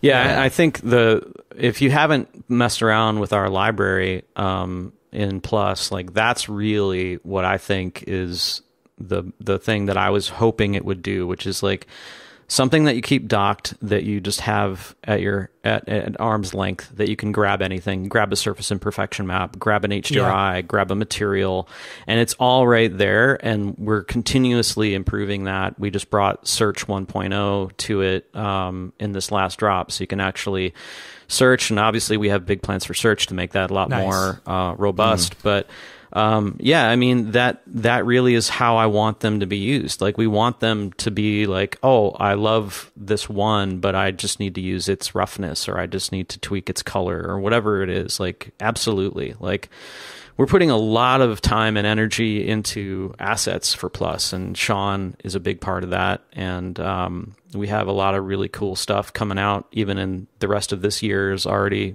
planned.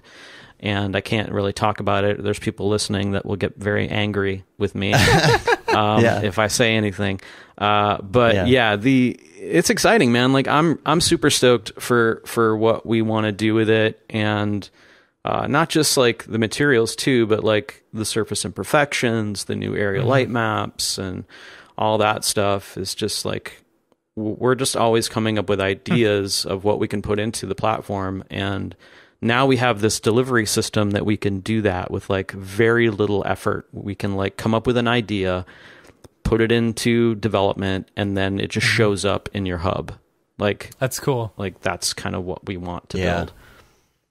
And somebody asked a question for those, not me personally, but for those who haven't used the hub, could you just explain a little bit about the hub for them? Yeah, so you might remember back when, you might have a Grayscale Gorilla plugin, and you have to like know where it goes, and then you got to copy and paste it, or maybe you have an installer and all that jazz. Well, we simplified that entire experience down to what we call the hub, which is a little utility that runs inside of Cinema, and will show you what's available to download, what's available to use, and you just simply click install, and it does it all behind the scenes, installs it where it needs to go. You're logged in, everything is cool, and then you just restart Cinema, and whatever you had installed or downloaded shows up. Similar to the way Cineversity works, right? Very, very, very similar. Yeah. Okay. Yeah, very similar. See, I'm just lazy. That's the only reason. You know what? I It's my just only downloaded excuse. it. I'm telling you, the second we get done, I'm installing it. I'm very excited. I've become so spoiled by it now that like when I have to do something manually, or double click an installer or something, I'm like, what is this? It's like a baby's toy. Barbaric. Like it's like a baby's toy. Yeah, that's funny. Use your hands. I'm like one of the like you. If it ain't broke, don't fix it. I get so set and okay, everything's working right now. I don't want to change anything. And it's like, oh, you mean I have to figure out how to install this? And I'm like, it's probably so easy. Yeah. And it probably takes 2 seconds. But I know the other day he was complaining about having to update all of the render nodes for Octane, and I was like, literally in the time you were complaining, I just parseced into all my computers and redid it. Yep. Yeah, it's just that I have to take the time to do it, make sure they're the same. And part of the process for me too is like, okay, I have to make sure that it runs now in startup and all of that. Yeah. It's probably easy. Yeah. I'm just lazy. Well, then this is the platform for you, man. Like, seriously, like, literally, like, I sold. And our developer is so talented that, like, he'll do an update and he'll be like, yeah, it's in the hub now, just go grab it. And I'll be like, oh damn, you already put that out? That's crazy. So it's definitely cool. And the library is basically just it's not just, it's actually an awesome plugin in itself that serves up all of our assets in one interface. And it works with HDRI Link. So if you pop over to the HDRI tab, you can just start clicking through HDRIs, pop over to the Surface Imperfection tab, drag in a Surface Imperfection, and obviously go to all the materials and grab whatever you want. But yeah, and now I think we're going to start putting in some scripts that I've written that will be available to Plus members as well. So those will be just, they'll show up in the hub. For instance, these camera lens scripts that everybody's been wanting me to put out. We're putting those out very soon, and they'll just show up in the hub, and you'll just click install and like restart Cinema. You got them. That sounds fun. You got them right there. Are those now the scripts? How would that work? Like, if it's a camera lens, what is it actually? It's an OSL. No. They're not. They're. I should explain what that does. So I made these like Python scripts that emulate a set of prime lenses. So if you know about cinematography, cinematographer uses a set of fixed focal length prime lenses to shoot their films or whatnot. So like a 15, maybe a 35, a 55, whatever. And so I basically set up a script that emulates those, sets you to the right focal length. And that seems kind of like easy. Like, why would I need a script to do that? Well, because if you're using anything other than a horizontal aspect ratio, like a landscape aspect ratio, let's say you're doing like a square or like an Instagram story aspect ratio, the field of view is wrong. The way that Cinema, I see what you're saying. The way that Cinema calculates it, you can't just say put a 35 millimeter on a portrait aspect ratio render and have it look like a real 35, because it's not. I never thought about that. Yeah, Gotcha. You will if you've ever done like set up a shot with like a 50 mil in a 16:9 aspect ratio, and then the client says, "Yeah, can you do a square crop of just that one thing?" And then you just change the aspect ratio, and the lensing looks wrong. And you're like, wait, why does this look wrong?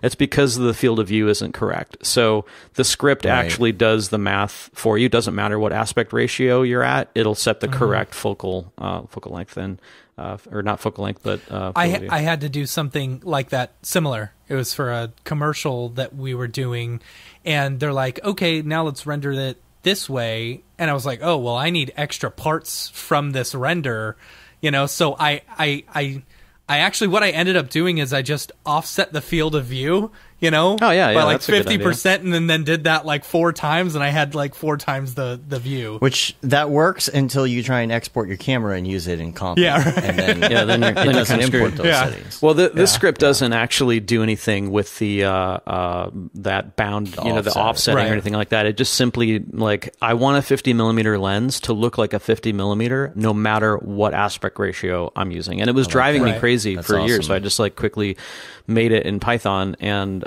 then I showed it in a stream, or I showed it somewhere, and people were like, I need those scripts. And we're like, okay, cool, let's do scripts in here now and see how that works. So that's cool. Yeah, that's cool that you can like that. So as you're creating this stuff, are you able to upload it like just immediately? Like you're like, oh, I need a new metal, so I create a metal, I'm gonna throw it in here, and now it's added into the new metals or something. It can't be that. I wouldn't give myself that much power. All right. Because like literally, like another thing that we take really seriously is like stability, and we don't want things to be wrong. We don't want things to break and all that sort of thing. So we test everything that we put out. We like rigorously test it. Cool. And so we probably wouldn't do that. It would be more like I'm working on a smaller little material collection that won't be a part of like a big drop, but might be like a little thing that will add sometime soon. And even that has to be like given to the developer and tested by the team, and then it's checked as okay, it's good to go.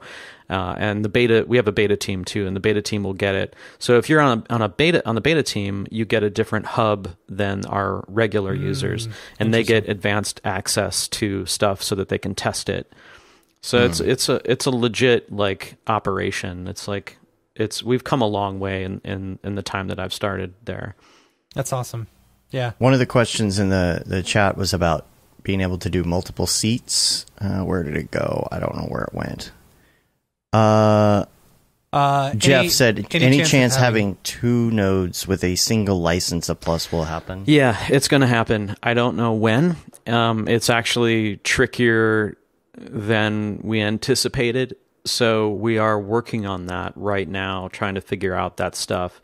And yeah, we wish we could deliver that right now, but we're still kind of working out the kinks on the back end and making sure everything works properly. But yeah, I mean, it's coming. I wish it was coming like today, but be patient. It'll get there. Cool.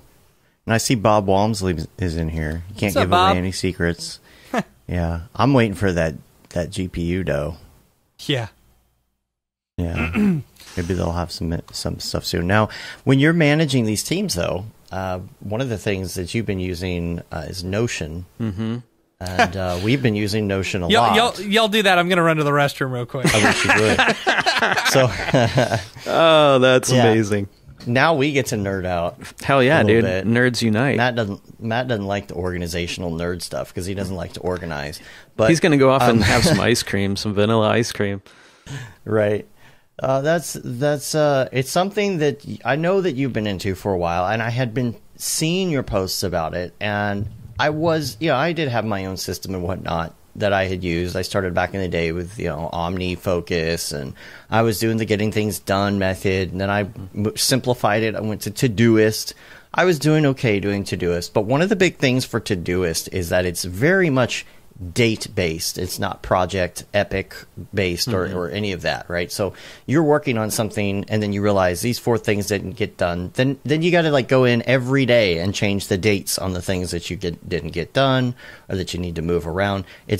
Everything is based on what day it is, right? And not only that, but obviously it's not as powerful. So you've been into it for a while. I've been into it for a month or so, and I will say, even in that little month, I spent maybe a weekend trying to figure out what it is, how to use it, because you get it and you're like, I don't know what to do with this. Yeah. But once you dig into it, the hole opens. You go down the rabbit hole.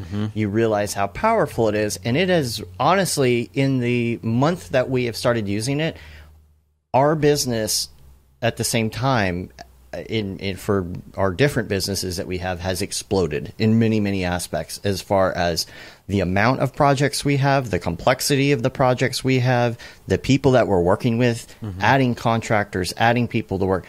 All that has happened, and I do feel like it has been completely instrumental in the last month in keeping us on track. Hell yeah. For the ridiculous amount of work that we have going on, which we're very fortunate to have. So I guess the number one question would be, how did you get into Notion? And the number 2 question is, what do you use it for? Okay, so I'm kind of a project management geek. I nerd out on productivity, all the things that you just mentioned. I'm into that stuff. So when I started at Grayscale Gorilla, there really wasn't a whole lot of software-based systems for managing lots and lots of different stuff. And so we tried Monday.com for a while. Right. And that was like a project management system, online-based, cloud-based, and it was okay. It did some things pretty well and other things it didn't.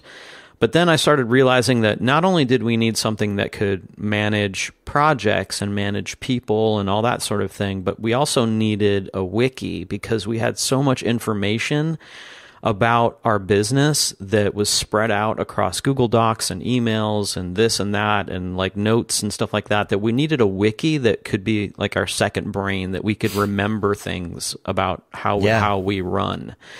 And then I was like, well, then that's when I started like researching and seeing if there was a solution to 2 separate problems. Like, what if Monday.com isn't doing it for us for managing projects, and Google Docs isn't working for like wiki type stuff? Is there some replacement? And that's when I discovered Notion and realized that, like, oh, okay, so here's a program that is kind of like Google Docs and kind of like Monday.com and kind of like Todoist and also kind of like a wiki, but it's all in one thing. And I was like, this is confusing. Number one, I went down that same weekend that you did, where I was like, I don't know what this is yet. And once I kind of like got my feet wet with it, and I made a page, and I think I made like a table, and I made like a shopping list. I made something as simple as like a shopping list. And then I looked at it and I was like, oh, this is everything. This is just like, this is whatever we want it to be. Okay. So then I like took a step back and I built our Notion Grayscale Gorilla. Thank God, like I work at a place that is like super cool and open to like me completely changing their systems. And like, I was like, guys, we're going to try this. And I don't know yet if it's going to be great or if it's going to suck, but we're going to try it. And we built our entire company system onto Notion: project management, task management, everything in the para workflow, which I can talk about more about if you want. But I think people might fall asleep. But the basic basis of it is like we built that first version of it, and it worked so well that I built a new version of it that's even more kind of streamlined. And now I would say that we couldn't really operate at the amount, we couldn't operate with the amount of flexibility and as fast, we couldn't move as fast as we do now without it. Like we literally use it every single day. Our project managers, executive producer, myself, everybody is on it all the time. We do all of our updates, all of our reviews, all of our approvals, everything is on Notion. Yeah. There's a system that I built when Matt and I first met, and we were working back at this production company where we were very much a cookie cutter type place. You know, we're pushing out local commercials on a national scale every day, and there's always the same kind of workflow with it. And so I meticulously built this system that was very much like Notion. But before this happened, the place was using folders, like physical purple folders with sheets of information in them, and that was the project management. And so I built a system, and I called it Purple Folder, and it was a Drupal site that had the same type of things. You know, you could do a drop down and say status, and then you could type a note, and you could assign a person to a project, and all of that, but it all had to be built by hand. So this is like Purple Folder on crack with my favorite thing with Notion, which is the ability to just change something on the fly. You got a database, you know, we need a column for such and such. Well, hit the plus button and add that column. You know, it's not like you have to start over. You don't have to change anything. You just hit a button. It's been great. I went as far as like, I built our Notion, the Grayscale Gorilla Notion, which is massive, and but it's contained under a set of rules, which works really well. Then I went and on a weekend, I built a studio in a box Notion that I was like, I think I mentioned it to you, Dave. I built a completely separate Notion with the idea that I could onboard a studio and maybe they buy it from me or something. I don't know. And I never really went anywhere with it, but I have this like, I have to give you a tour of it sometime because I think you'd really dig it. We need to collab on that. It has every like get a little nerd out sesh. I went super far, dude. Like there's an invoice database, a CRM database that ties into your client database. It's all connected. All the data is connected. So if you enter a new client, and you can track how much money that you've made with that client since day one. I went a little nuts with it, and it's like some people sit around at the TV, watching TV, knitting or like or whatever, and I'm sitting there like my knitting is Notion. I'm like organizing these crazy systems. That's funny. I'm with Jeff Burns in the chat. It's like I'm so awful with project management. Like I just don't like. My self-diagnosed ADD brain can't handle that much information, that much boring information all at once. You know what I'm saying? Which is understandable, but when you get to a certain point, you have to use it, or else there's no way to maintain a large project. I think that's fine. Like you don't have to. Like I think that you don't have to care enough or know enough to set it up. You just have to make yourself use it. So whatever system you make or you build or you find, it just use it. Like somebody once told me, the best productivity system is the one that you use. I do think it also has a very steep learning curve. Like, it does. Dave has taken some time to explain it to me, and then even today I was like, "Where is this?" And he's like, "It's over there." And I'm like, "Where is that? Can you point? Can you just tell me what it is?" That is. He's like, "No, just look there." That's its biggest. That's the biggest hurdle by far. Like you nailed it. Like we have. There's people at Grayscale Gorilla who feel the same about it, and I think it is like you're never going to find the perfect project management system. The perfect project management system is the one that you use. Like that's it. Right. Because it's not necessarily ever going to be perfect. But I think the solution for you would be to like, all right, have Dave set it up. Dave tells me what I need to do, and I do it. And if you don't stick to it though, then that's the problem. Like then nothing will help you. Yeah. Right. Yeah. Because everybody can have like their super awesome like personal way of doing that. But once you're trying to collaborate with another person, neither of those people is going to be able to agree on it. Not even two people. So you have to look at it and say, okay, what is almost working for both of us, right? So an example is I can build this system out because I understand it. Matt, you don't have to know how to build it. Right. If anybody is looking to build it, I would say the number one thing you need to do, first of all, is sit in front of it and try and build something that makes sense to you. Don't just mess with it. Come up with a plan. But then when you do that, if you're working with other people, get their input. But then if you understand it like enough, like for Matt, I could help you. We could sit down and do like what I did. I have a Dave's task list that is a private thing on my Notion, and it goes through and it finds only the things that I can work on, what's actionable, B, stuff that is only due within the next week, let's say, and then C, only gives me the bits of information that I need to see right then. And that's like with that ADD thing, Matt, where you could say, okay, I need a dashboard that tells me what I need to do right now, and that's it. Right. I had to onboard a lot of people onto our Notion who are not like super tech and like not super into Notion or whatever. And so I had to design a system that would be simple enough for somebody to just jump in when they need to, and then robust enough for a PM who needed to dig in and like go crazy with it. And I give everybody a dashboard. When you start at GSG, I make a Notion dashboard that only has stuff that's pertinent to you on it. You don't need to go anywhere else if you don't want to, except for that dashboard. And any tasks that get assigned to you or deliverables that get assigned to you will pop up on your dashboard with information. So all you need to do is monitor that, and like you're good. And that just comes down to having somebody in the organization that is into it and can build that system to where, because you're right, like you shouldn't have to build a technical system that only works for Dave. Like you got to have it work for the people that like Matt, who don't necessarily want to dive in, and you build the system for them, and then you kind of work backwards. And that's what I did. In fact, I recently tweaked it because one of the issues that we have as a company is getting things approved on time, because we have so many things that need my eyeballs or Nick's eyeballs that it's hard to get those approved.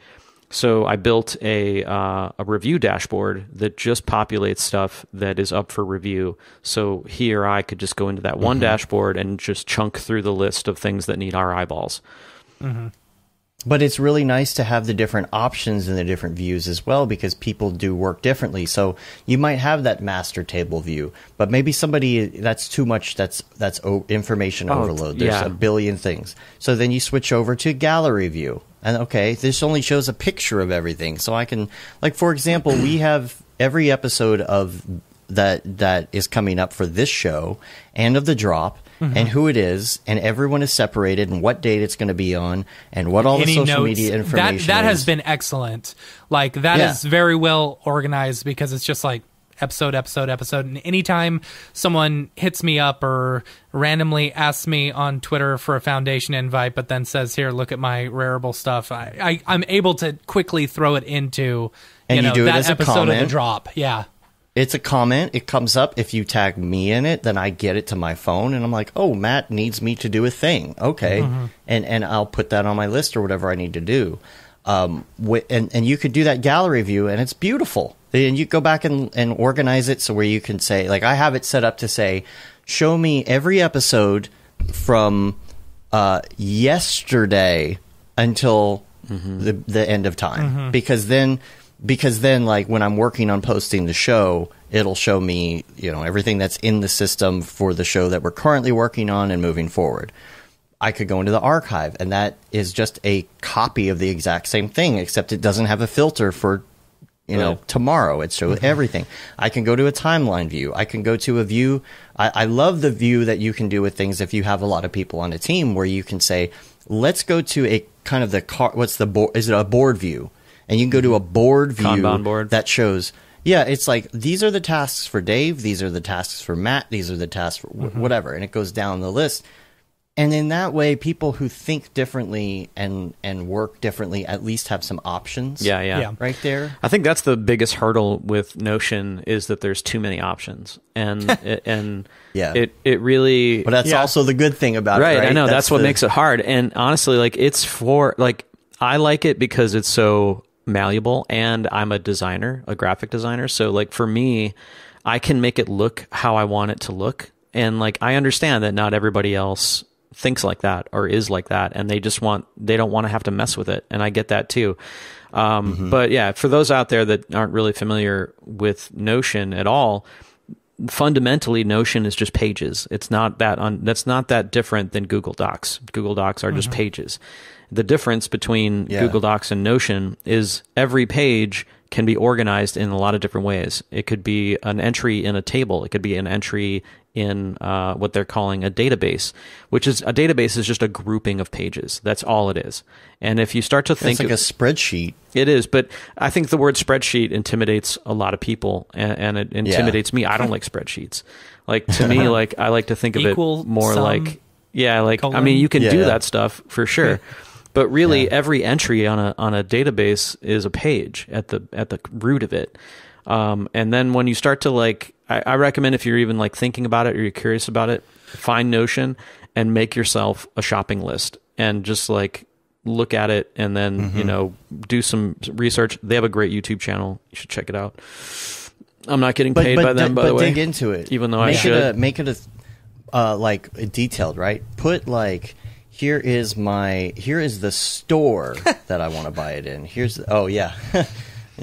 I was like, what is he doing with his microphone? Oh, I'm such an idiot. I was like moving it this way, and like, I'm not being paid by them, but I do love their product. But do a shopping list, but don't just do, like, the food. Do, like, what type of food it is, right? What section it is, what store it's at. Yep. Just go into the details. Not that you're actually going to need that for a shopping list, but it's the exercise of doing it. Right, it helps you.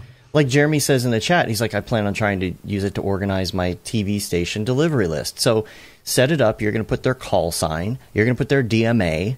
You're going to put, like, the format that they usually like. And you could do that by making your own drop downs or multiple selections. Like, get super nerdy with it. Put the contact information. Put a link thing in there so that you can always click a link to go maybe to a document that you have that has their specs. Like, that right there, you spend, I don't know, 4 hours. Just say I'm going to take 4 hours, and that's a lot of time. Yeah, 4 hours and make something like that, and then once that little thing clicks, then you're hooked. Then you're hooked, dude. You won't come out for air for a while. The rabbit hole, the Reddits that you can go find, the stuff people have made as examples. It's like anything that you feel like, can I do this thing? Somebody's probably done it already. Yeah. You can always hit me up too, because I'm a huge nerd on it, and I would consider myself to be an expert user at this point. So if you have any questions, you can always hit me up in various Slacks. Yeah, it's definitely helpful. It's helpful when doing when working in the way that we work nowadays, where we're not around people. We can't just go to someone's office and say, hey. Like, and people are working weird hours, right? So if you want to put a comment on something at 11 o'clock at night, if someone's around, they're going to answer, then they'll answer. If not, you'll get it the next morning. And that's great. And working with contractors around the world, too, because we're working with people who are on crazy different time zones. Yep. So it's really, really hard to manage and throw more contractors at a project at any given time. You know, there's the mythical man month and whatnot. It definitely helps. Yeah, I mean, it's the stuff that's, you know, Matt, you know, it's not fun to look at, and it's not like, you know, it's not super sexy to think about, but it's also like really important if you want to scale your business and you want to be able to, you know, not want to kill yourself or your partners or studio coworkers. You know, like building a system that works is like, it's just being able to sleep well at night, knowing that everything's not going to break. And it's also about sleeping well at night because you went through your list. You know what needs to get done. You know the status of everything that needs to get done. And there's no weird thing saying, did I do everything I needed to do today? I don't know. I'm having trouble sleeping. My brain can't think because I'm telling myself to relax, but I'm not relaxing because my brain is cycling saying, you got to do that thing, you got to do that thing. But if it's marked down as this is good, this is good, this is good, you don't have to work on anything tomorrow until 8 a.m., then you can rest. Then you can get sleep at night. I still use Todoist in conjunction with Notion. I do too. I use it just basically to kind of like jot down what I want to get done that day or that week or whatever. Right, dude, right on the same page with you, man. Yeah. That's still the outboard brain. But I went a little step further with it, and I basically organized my time based on how long it's going to take me to do something.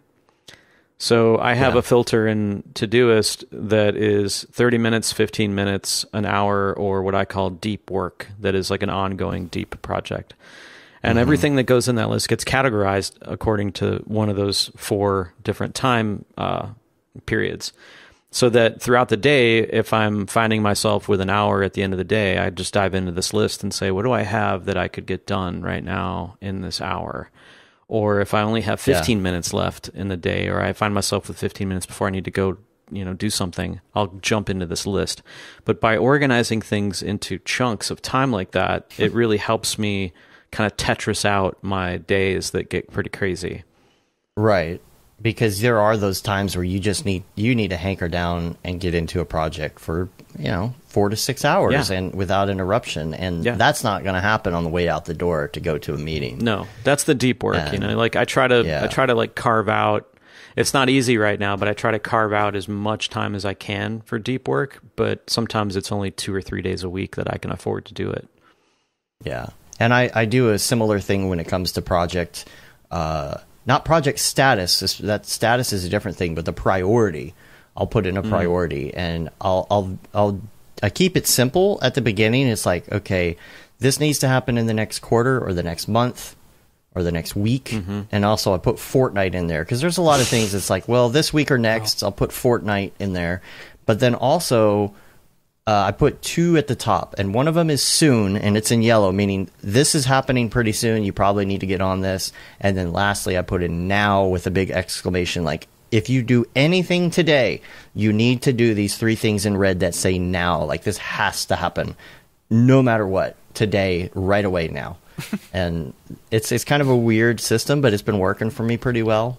To each their own, I get that. But somebody just commented, I was just laughing at somebody said Chad probably walks around with a MacBook Air and a can of LaCroix these days.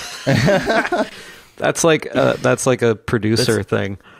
Oh, that's amazing. Well, the head is shaved. I don't know. We're wearing the beanies. I can't read who said that, though. Did it say Mr. Keyframes? I don't know who Mr. Keyframes is. Reveal yourself, Mr. Keyframes.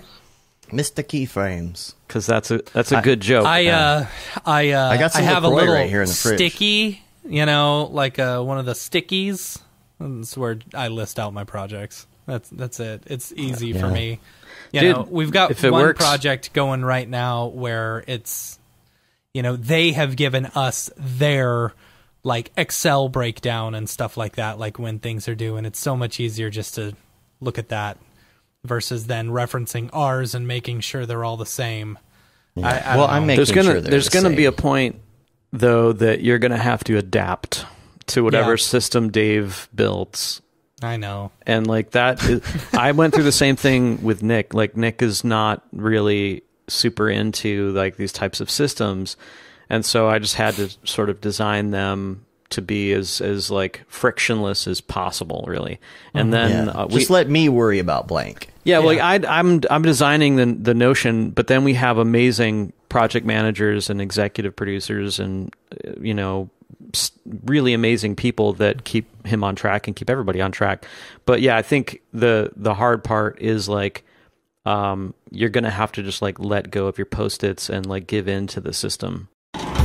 Hi, my name is Sashia Dumont. I'm a writer, actor, and filmmaker. Hi, my name is Paul Robinson. I'm a director, DP, and filmmaker. We are the creators and hosts of the Go Gorilla Filmcast, an online source for all things indie film. We are a husband and wife film team and co-owners of Send 3 Productions, and we started this podcast for filmmakers like ourselves who were producing on micro budgets with skeleton crews. Go Gorilla is a weekly podcast that features various talents in TV, film, and web series productions.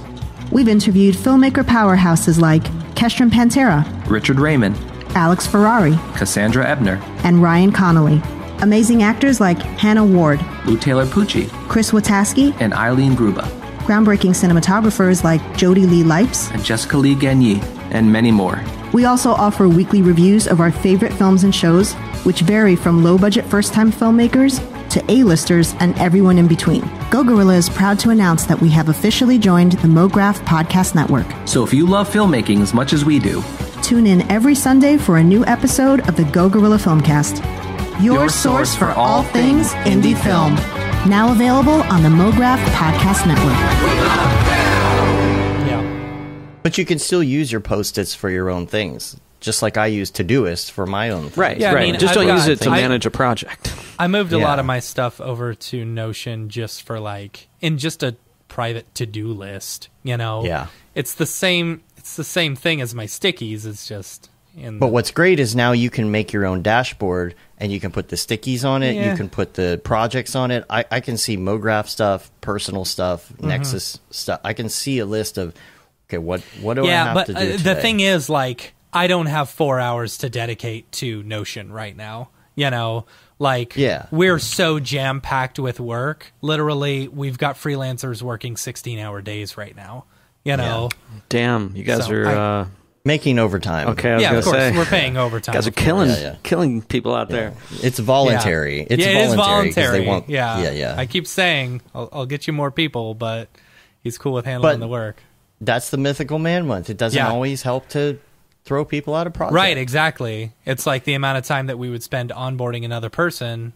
That other person just could just done get the the work done. Yeah, So- I don't know, man. Like, I get that, and it's kind of it's a catch-22. Like, you could probably be more effective if you had a good system, but you can't find the time to make the system because you're Right. too busy.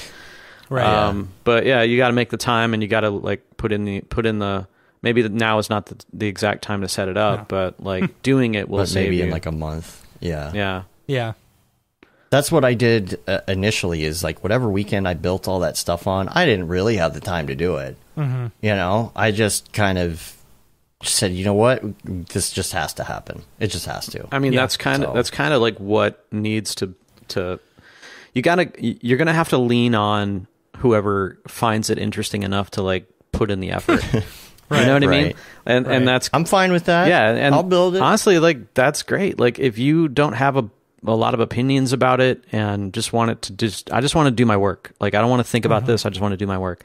And then I'd say the two of you have a perfect relationship, because if you both had different ideas of how it was going to go, then you're going to be like at butting heads.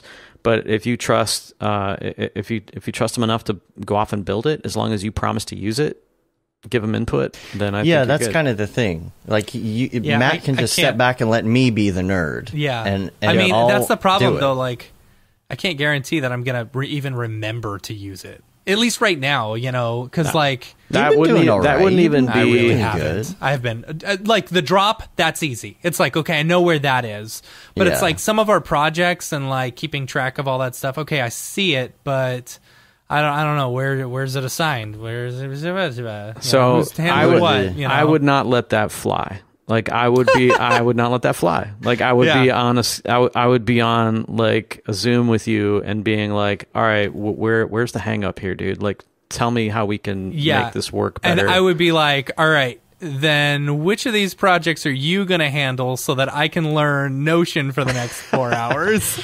And I'll be like, well, let's go to... Because as of right now, view. I'm not sleeping for the next 24 hours. Yeah, I mean... Let's go to the board view. Let's see where it falls in. Yeah, it sounds to me like you just need to like almost kind of tailor it to be a bit more visual and less impact. Like... I wouldn't ask if you're in the middle of a big production. Like, I would never ask somebody to be like, "Oh, take 6 hours and go watch some tutorials on Notion." Yeah, see, that's the thing now. I would love to get into this. Yeah, no, I would just show you enough to. There are not enough hours in the day now. Yeah, I would just show you enough to do the job that needs to be done, and then just ask that you just do it. And like, you don't need to understand what it's all doing. Just bookmark this page, favorite this page, and click this when you're done. Like that's all we're saying. Yeah, just put the status of the project. Really, that's all that matters right now. Where is this in the status? Because I can take care of the rest. Right. Let Dave do all that shit.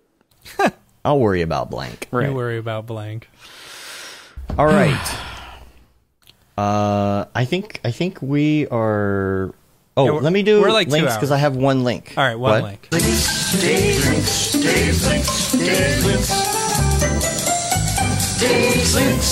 What you got? Nothing. Go ahead. Oh, okay.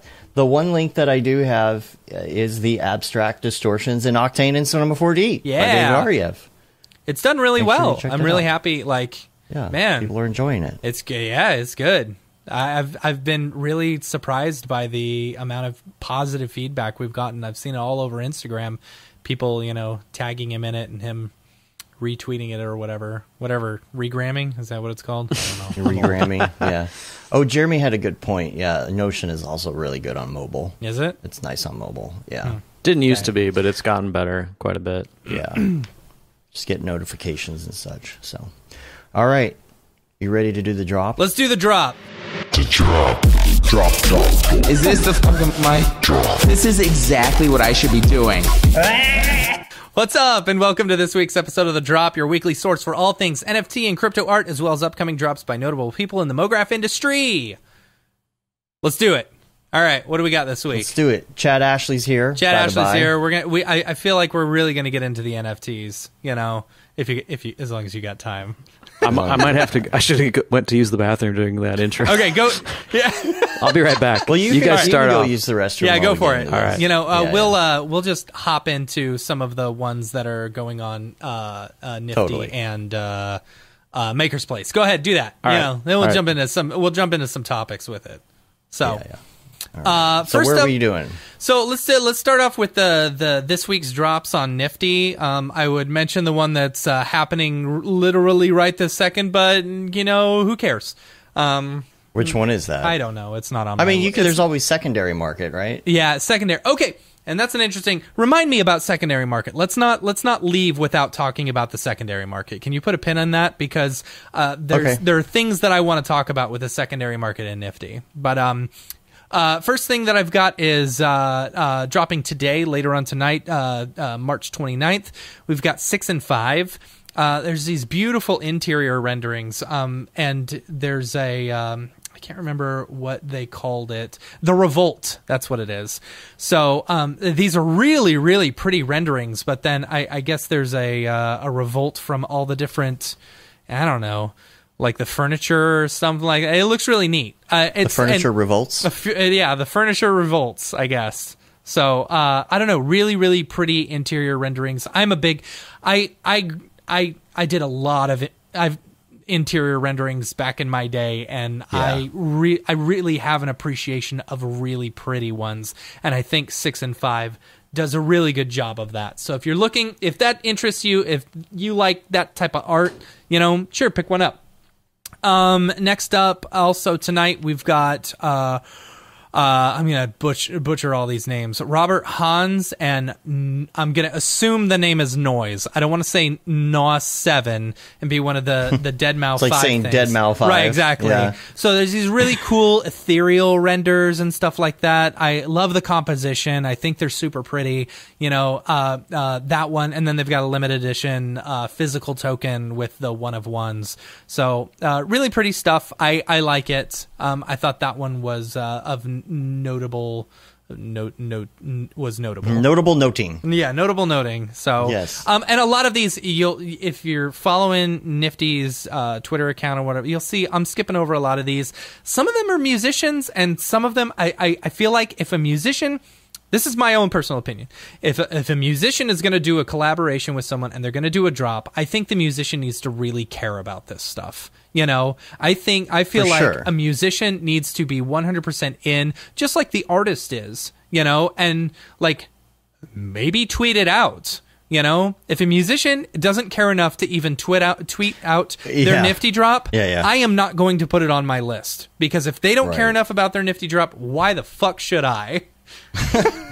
All right. So, all right. Anyway, next up we got also tonight Esteban Diacono, I think is how the name is pronounced. It's cool Mography stuff, similar to the stuff that I think John Norlander did a few weeks ago. This one's called Platonic Love, using like these actual like platonics, like a D20 whatever. I get it. I see what you did there. Yeah. So you got the, as you can see, it's really pretty stuff. At least from what I can tell from this split screen of whatever they've got. Yeah, from the Some strips. very pretty strips. So that is tonight. Starting tomorrow we've got Jason Ebier. These are okay. So let me preface this by saying I was going to this say one wasn't going to be on my Twitter. list originally. Like I saw this and I'm like, I don't know about this, right? I'm watching this through before I bring it up on the screen. Is this dangerous to bring up on the screen? There may be some. There may be some nipples. Yes, yeah, there may be some. There were some nipples. There were some nipples. So I think that's the only thing. Okay, so these are weird, like super shiny, sexy looking people. Like, so Shams tweeted this out, that she was really looking forward to this one and stuff. And it's like, I don't know. It doesn't appeal to me personally, but I feel like this is very much the NFT crowd. A lot of the NFT crowd would go for that. So anyway, I wanted to put that one. It beats having to do a skin shader. Right. It definitely beats having to do a skin shader, right?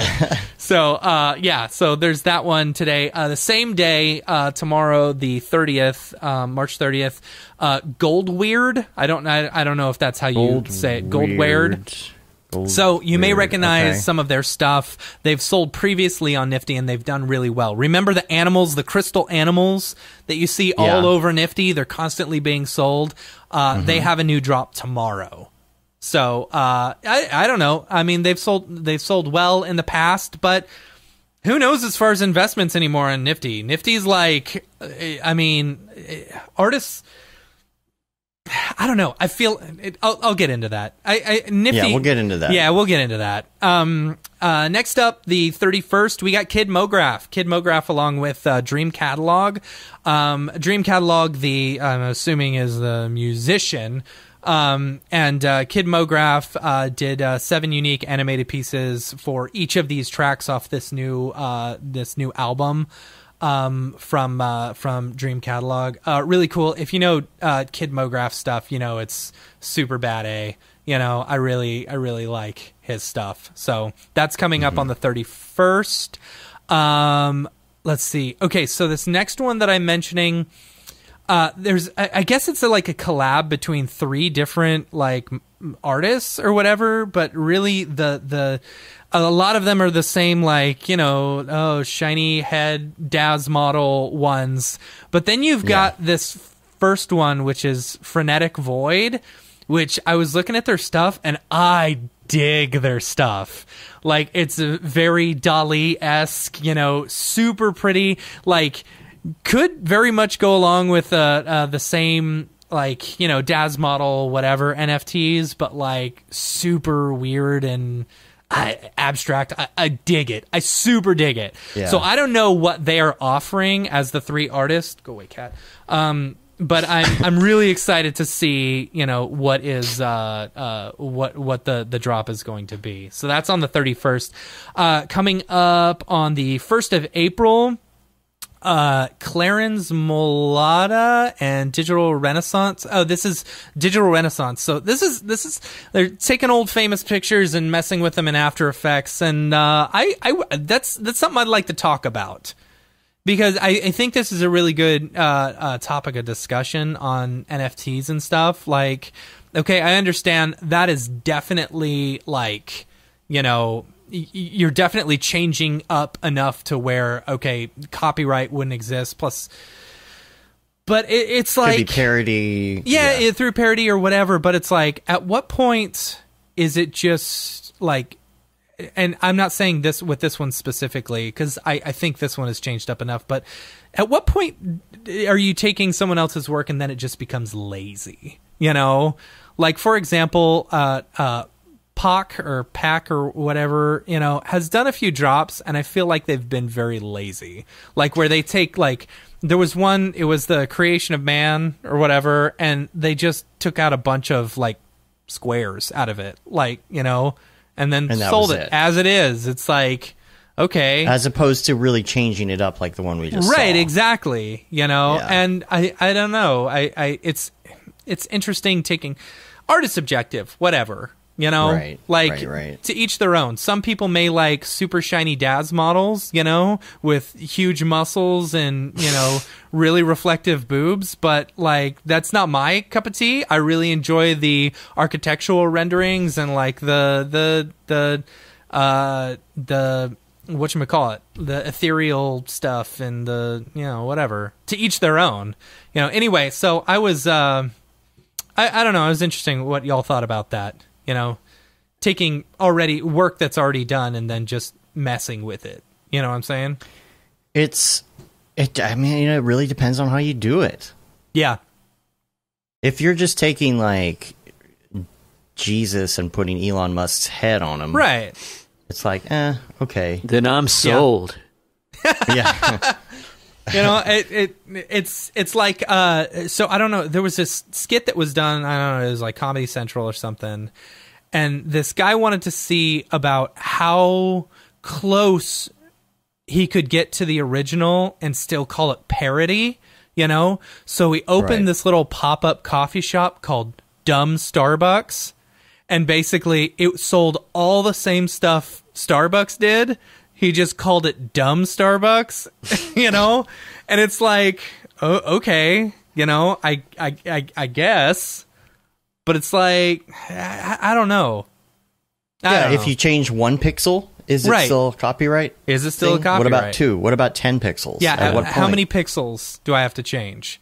Like, for example, if it was a 1920 by 1080 and I just rearranged every pixel, is that still their work?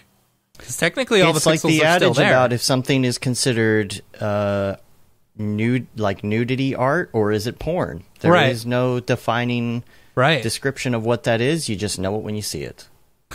I guess. And it's different for every person. Yeah. So, anyway, Chad, do you have any opinions on that? I mean, to each his own, right? Like, I'm not gonna like criticize somebody's reason to or motivation, or when it comes to art, it's really personal. So it's kind of like whatever they want to do, they should be able to do whatever the hell they want. Like, I'm not going to judge that. If it was commercial work and that's different. Like, that's a different set of, like, in my opinion, like rules or ethics, I guess. But if it's art, and if I put out a piece of art and I, smudge it with a smudge brush in Photoshop, and I release it as a new piece of art, that's my prerogative. I can do whatever the hell I want. Yeah, like absolutely. I can do it. I can do whatever. It doesn't matter. Like, you may think that it's like cheap and not low effort or whatever, and that's okay. You don't have to buy it. Like, that's cool. But no, I don't think we should. I don't think any of us. I think everybody should keep those types of opinions like almost to yourself, really, because it's like I don't know, like you don't know the reason, like you don't know what's behind it, you don't know why, and at face value, we as craftsmen know how the sausage gets made. So I think it's easy for us to be like, well, I know how that's just this and that's just that. Right. And and you like have to like fight that instinct because you do know how the sausage is made. You have to fight that instinct and say, well, no, let's think about it. And of course there are going to be people out there that are just like making random stuff to make money or whatever, but you do have to kind of look at it like, okay, I can't let that cloud my I can't let that get in the way, and I can't definitely not tear down artists making art, trying to make a living from their art and all that sort of thing. Yeah, I think I'm rambling now, but nah, you're fine. It makes sense, though. It makes sense. Yeah, but I mean, yeah. Let's get through the other drops, and then we'll circle Well, there's back. only one more left on the Nifty, and this is... Well, we got but we got a bunch of others, though. Anna Zilieva. I don't know. I still don't know if she's the one that does the VR. She's the one that does. She's a VR painter, art, which I think, and her showing this one off, what she's dropping on Nifty, that is friggin' gorgeous. Like, and seeing all the stuff that she's doing in VR, like, watch this video. This is so cool. Like, how she really gets into it. And it is gorgeous work. You know, I would love to own one of her pieces. So I like that right there. Like, that's and then a look lot at the of time detail. spent. Yeah, right? that's crazy. Super cool stuff. So I love seeing, I think she is the forefront of NFT VR, you know, art that is being made right now. So yeah, that's it for and The Weeknd is doing a drop. The Weeknd, yay! On this weekend, or is it doing on a weekday? Because that would be completely ironic. Actually, I think it is a So weekend. off-brand. I think it's on. I think it's on Saturday. I don't know, Okay. but it's like Fitting. I mean, The Weeknd, but it's just, and it's not like a collab with anyone else. It just says The Weeknd. So I don't know. We'll see. If there was an artist associated with The Weeknd who The Weeknd hired to just do work for them and then they released it as an NFT, I think that's kind of crappy. You know, I don't know. He might have an angle. Look at what he did with his angle with like the plastic surgery thing and all that. Like I don't know. I don't know. I mean, Anyway. he knows how to tell stories. It'd be curious to see if he puts in some serious effort into making something memorable. Right. Yeah. And that's the thing with musicians collabing with artists. You know, I feel like if you're not in, if the musician is only into it for making a quick buck, you know, I don't think that's the correct mindset you got to have. You know, I think it needs to be, you know, you got to do it for the natural art. relationship. Yeah. I think that the market will correct that stuff. I think people are pretty good about smelling opportunism as opposed to, you know, authentic reasons and whatnot. But I mean, with something as crazy as NFTs have been, there is a gold rush mentality to it. So it can get harder to kind of determine like who is doing stuff for the quick buck and who is doing stuff because they believe in their own work or whatever, you know. But it's hard. It's hard right now. Yeah, for sure. NFTs are Did you see the Saturday Night Live skit? Yeah, that I was going to amazing. say they're becoming mainstream. That's in my links, but I think they are. Yeah. They are mainstream. My parents and my parents' family, these are like older people, were asking me about them this weekend. And I'm like, oh, it's mainstream now. Yeah. Okay. the fact that NSL does a skit on it, it just tells you everything you need to know. It's just I watched that and I was like, man, that's the industry that we have all been in every day for so many years, and now it's on SNL. It's just like you said NSL. Yeah, it's weird. NSL and NFL, SNL. Yeah, it's crazy, man. I think it's great though. I think it's awesome. I'm excited. I hope it continues. I hope it grows and evolves and becomes another avenue for artists to make money. I agree. And that's the way I see it. I think people are eventually it's going to become a new norm, as a way of artists to make their money, and I'm even seeing it now. Like, a lot of people they're not posting their Instagram or their Twitter anymore. They're posting their foundation, Yeah. I mean, it makes a lot more sense. Like, why would, I think when I kind of like woke up to NFTs, I was like late to the game, like really late to the game. But I went in like everything. I just kind of dove in and just like wanted to understand it as much as I could. And a revelation happened in my brain, and I was like, well, wait a minute. Why are we as in artists who make we make visuals, why are we giving all of our IP away to Instagram? Why are we giving all of our IP away to Behance? Why are we helping to build these platforms, most of which are built on the privacy of others, or built to sell you Photoshop? And why not give it, sans minting fees to a platform that is there to help you keep making art and not starve to death? And like, to me, like that made a lot of sense to me. The fact, like, why are we posting so much to Instagram for a heart, for an icon of a heart? Like, why? Like, that's crazy. Like, why not, post that, maybe the best of the 10 things you made, mint it, and maybe not only will we be able to share it with people, they'll still be able to like it. Yeah. But now you actually have a chance of making some money, and you're not putting it into Facebook. If that does that make sense? Yeah, absolutely. Yeah, it's still, you're still putting money into it. People are making money off of it, but they're making money off of your success, essentially. Right. Absolutely. And you still own it. You still own the rights to the work, and that's really key too. And like, just it makes you think like about all these platforms, these visual posting platforms that artists, filmmakers have built. They've made these $billion platforms that they get no piece of. Like, that's crazy. Yeah. And it'll normalize. It'll come back around to.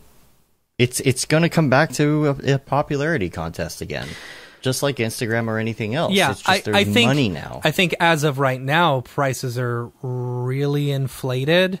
And maybe not for the single ones. If you're looking to collect a single edition of someone, the price is probably about right. You're going to have your mid-range, like, your highs, your lows. If you've got like a collection of 100 or whatever, that you're like, okay, here, I'm selling these 100 nifties that I made or whatever.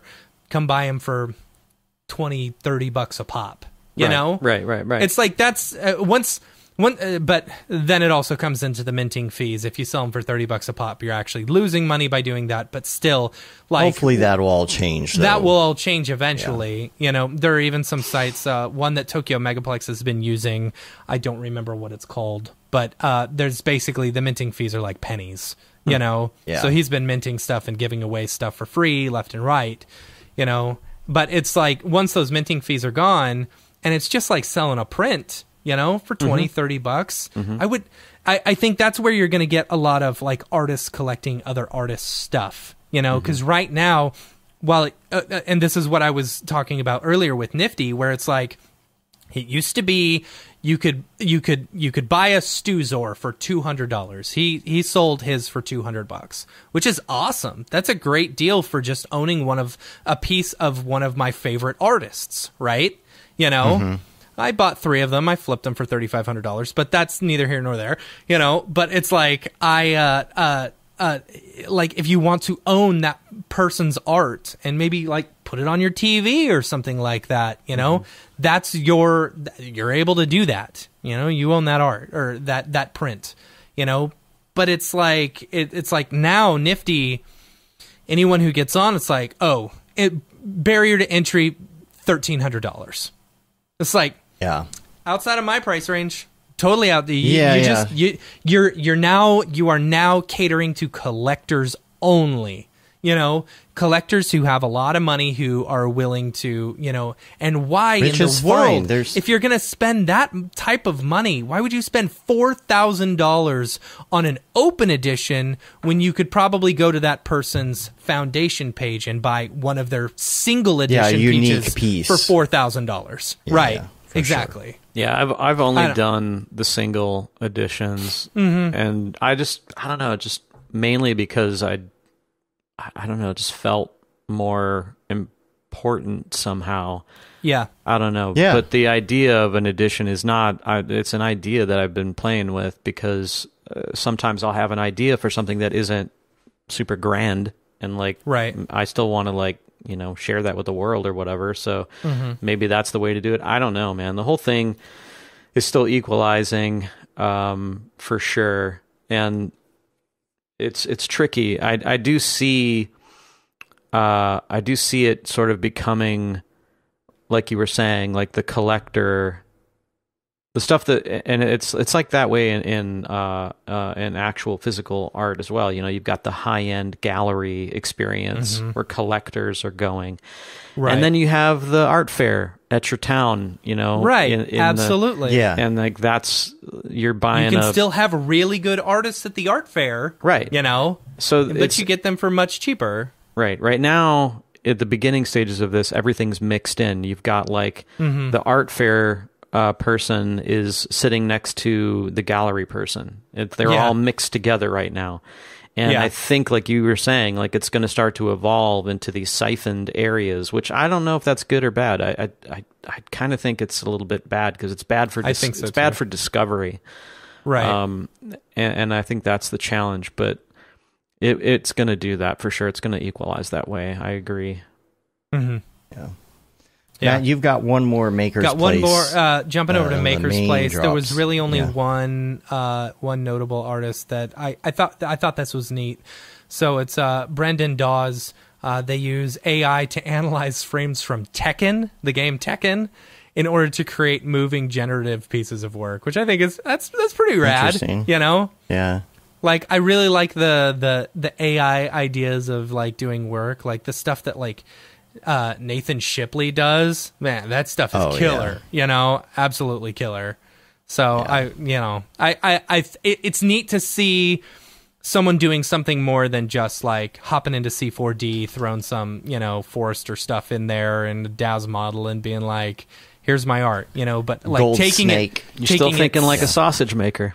I am Yeah, that's thinking like a right. sausage making. You're absolutely right. Actually, Yeah. the drop that's going on like right this second, you know, like one, I didn't mention it because the musician didn't mention anything about it, so I'm not going to mention it. If they don't have enough balls to, you know, mention something, I'm not going to mention it. Why would I? I do agree with that. You know? I feel like a mashup is something you're supposed to be proud of. Or Right. A collab is you're supposed to be proud of, and you're supposed to be ready to promote with this amazing artist that you vibe with. Right. That you really vibed with, Right. and you worked hard together to make Right, this piece. because, if like- they're not tweeting it out, it means they didn't care. I Right. don't know. Here's my thoughts on that. Like, we don't know, right? Like, we don't know. Like, there could be so many scheduling conflicts, but the management is saying the NFT time is now. If you don't do this right now, then it's not going to work.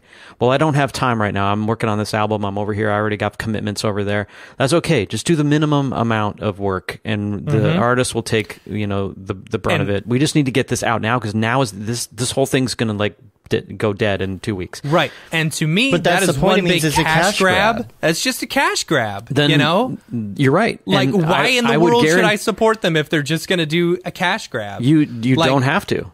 Right. Exactly. You don't Right. have to. unless I think- unless you know the artist and you understand, like. Here's the thing. Okay. If somebody came to you for that, if the Mountain Goats or the Weaker Thans came to me and said we want to do an NFT, I would be all on board. You know, and I'd say, let's do a custom NFT. You guys create some custom music for it, and I will create a custom thing, and I will do it all for free right now, and we will split it 50-50, right? It's like that to me is the way these NFTs should be done. You know, versus Because like, it has okay, meaning. here's my track that I just made. Now make a cool music video and we'll sell it as an NFT, and then you get 10%. but do it all. Oh Yeah, yeah. if Dude, Reba yeah. McEntire came to me right now and wanted something done, I'd be like, I don't know any of your music. And I thought but you were I'll about do to it. say I'm in no matter what. Yeah, I would be all over that. Dude, I've already been approached by like a random brand, and I just don't even know like I don't even know what that is. Like, I don't even know what to do with that. Like, because I don't get it. Like, are you hoping to like use my name, or are you hoping just to have a piece in the space? Like, what is the tie-in? Like, I don't understand. Absolutely. It. Mm-hmm. Like the drop from the other day on Nifty is a really. Let me go to Nifty's site and I can tell you who it was. It was let me go to the marketplace. Sorry. It was we gotta keep an eye on the time, too. Esports Yeah, I gotta run and some. Josh Pierce, right? So Josh Pierce is a really good artist and stuff like that. I really like, but then he did it with Red Bull. It's like Red Bull's dropping on Nifty. It's like you know if you know Josh Pierce's stuff, you know Josh Maybe Pierce he really did all likes that Red Bull. work. You know, Maybe he loves Red Bull. Maybe it was maybe that could be know? true. If That really Monster could be came to true. me, then I would be on board. I gotta say, drink Monster Energy drink all the time. Yeah. Monster Energy drink of champions. Yeah, I mean, if it was the right, if a skateboard brand came to me, I'd be like, I'm taking 2 weeks to do this thing. Yeah.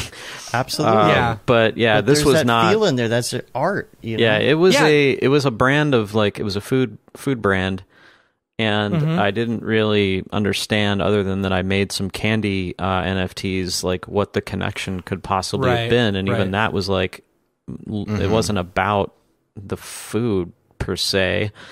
Right. So yeah, I don't know. It's weird. So I think that I've been hearing a lot of other fellow NFT artists like getting approached by brands that are just looking. I just want to say that we are in this space. I just want to say that we've made an NFT, and they're just looking to check a box because it's the hot new thing.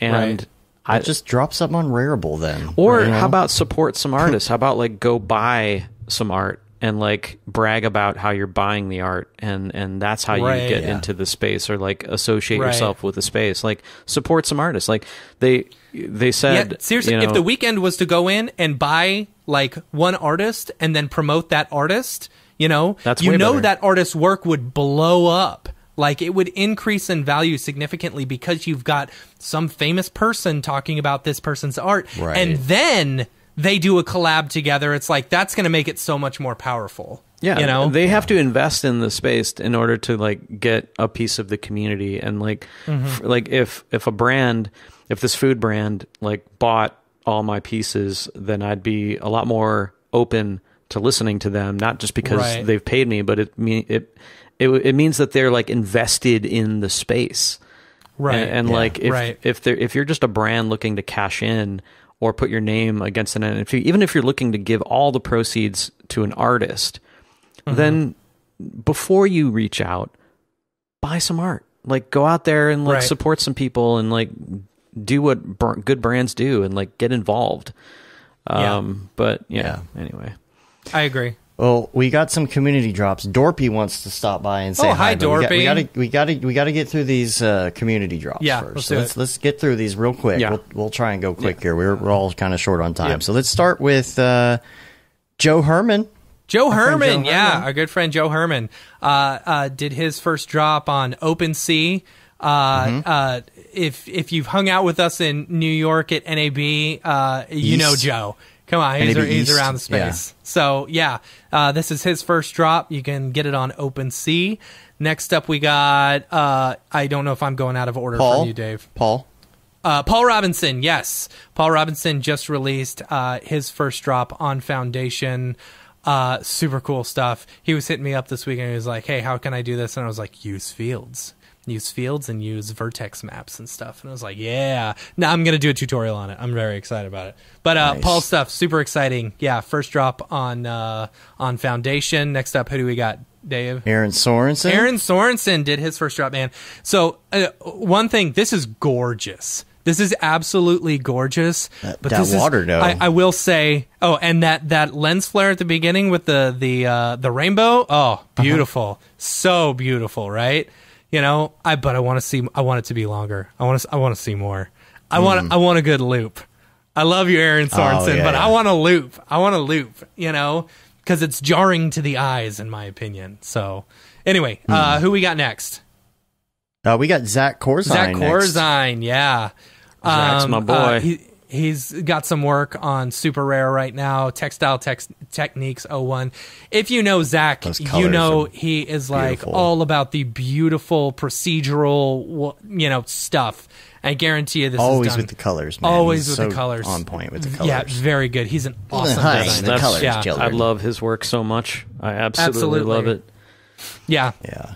Next up, who do we got, Dave? I also wanted to. Oh man, I got the wrong link here. I just wanted to mention that we mentioned him last week, but I did want to mention that Rev has some more out, and so I'll put a link there. I have the wrong link. Yeah, I was just about to say. Here, unfortunately. You're not going to show my stuff? Come on, guys. Yeah, come on, let's Absolutely, go. we are. It's on Foundation, you bet right? it's on the. Yeah, is it on Foundation? It is. It's on. Yeah, it is Foundation. So next up, we've got this really awesome artist. He goes by the name Chad Arnold Ashley. Oh, sorry. Your last tutorial was They don't Octane. pay me for that. Chad That's Octane Octane Ashley. But That yeah, candy no, dough. these are really pretty stuff. I love the sucrose trance. It's really good. So did you, when you're making those, were you just offsetting the value? Or what were you doing? I don't talk sausage, man. Oh, I don't talk yeah. sausage when I'm doing my art. all right. That's right. That's cool. Yeah, no, I just really love how candy looks and just like the way light bounces around and just the response that it gets when you see something delicious like that is just fun. So Absolutely. Yeah, the one my favorite piece of that series was the first one that sold. I think there's 3 left in that series, but yeah, it's good stuff. It's fun. Oh yeah. You got these 3 here too. The original ones. That was the original Yeah. one, which is funny because Didn't Nick buy one of them from you? yeah, so Nick got into a little bit of a bid war for Sphere Ural, and I didn't think Fucking Zen was going to sell because Fucking Zen was like more my own kind of like minimalist style and wanted to do that one for a while. And people actually convinced me to put it up, and I'm like, I don't think anybody's going to buy this thing. And it ended up being like the one that sold for the most of the 3 that I put out first. And I'm like, of course, that's how it goes. Yeah. And so yeah, I've got some new stuff that I've been toying around with, but I'm just kind of letting that stuff sell first before I push anything else. Yeah. Cool. I got Rev stuff too. If you want to see, Crystal Bath is the one that still needs Crystal to hit the Bath reserve price. is nice. It's super pretty. And his stuff is good price too. I'm thinking about changing my price because mine is kind of high, and ETH has taken off since, and so now it's even higher. Yeah, that's one thing that I wish now? you could ETH has set gone up today. $1 price Yeah. versus an Ether price. Just so you can set it at a set amount. Yeah. Yeah, ETH just went up a bit. Looks like over the past 24 hours too. Yeah. I might. I mean, it's going to cost me a fee, but I might change the price on mine. See if I get a bite because it's been retweeted like crazy and it's been liked like crazy and all that, but nobody's You gonna pulled the show trigger. it? You gonna show it? I mean, I show it guess again. I could Yeah, try you and show it again. I'd have to find my what's my URL? Who am I again? You're I'm Mograph right? Dave. I'm Dave. Mograph Dave. Just making sure I'm Dave. Yeah. Yeah. No, this is my piece right here. It's Heartseed. See if I can. That's about as big as I can get that screen there. But it is Original right now music done by 1. Dave as well. So. I did the music for it. Yeah. 1.88 ETH. It's kind of high. That was not that expensive when I into this. I can't So hear it. I'm thinking about taking it down probably to 1. Oh, we haven't. Yeah, because you can't hear the. Yeah, audio. I don't have it piping through. Okay. But I mean, I guess I could So unmute. Let's see. explain the piece to me. He doesn't talk about the sausage. I'm not asking I don't how it talk- was yeah. made. You see, I when wanna know was what- I feeling wanna know what it means. Down back in the day, and it's kind of a personal thing. Okay. However, I will be talking about it soon on the show. Oh, that's Matt great. knows what I'm talking about. Yeah. See, that's the Yes. stuff that I love, man. I like hearing what was it that drew you into this? Like, why a pearl? Like, what? Yeah. Here, I'll play the music if it will. You can hear it a little bit here. It's very simple. I don't hear it at and all. it loops. The music loops with don't it hear as it well at all. after like 4. Oh, you don't hear. No. Oh, that's right. You don't hear it because I had to change my audio to you guys because Right. I was skipping on your side. Anyway, everybody on the stream could hear it. Okay. just Yay! Huh, beautiful work.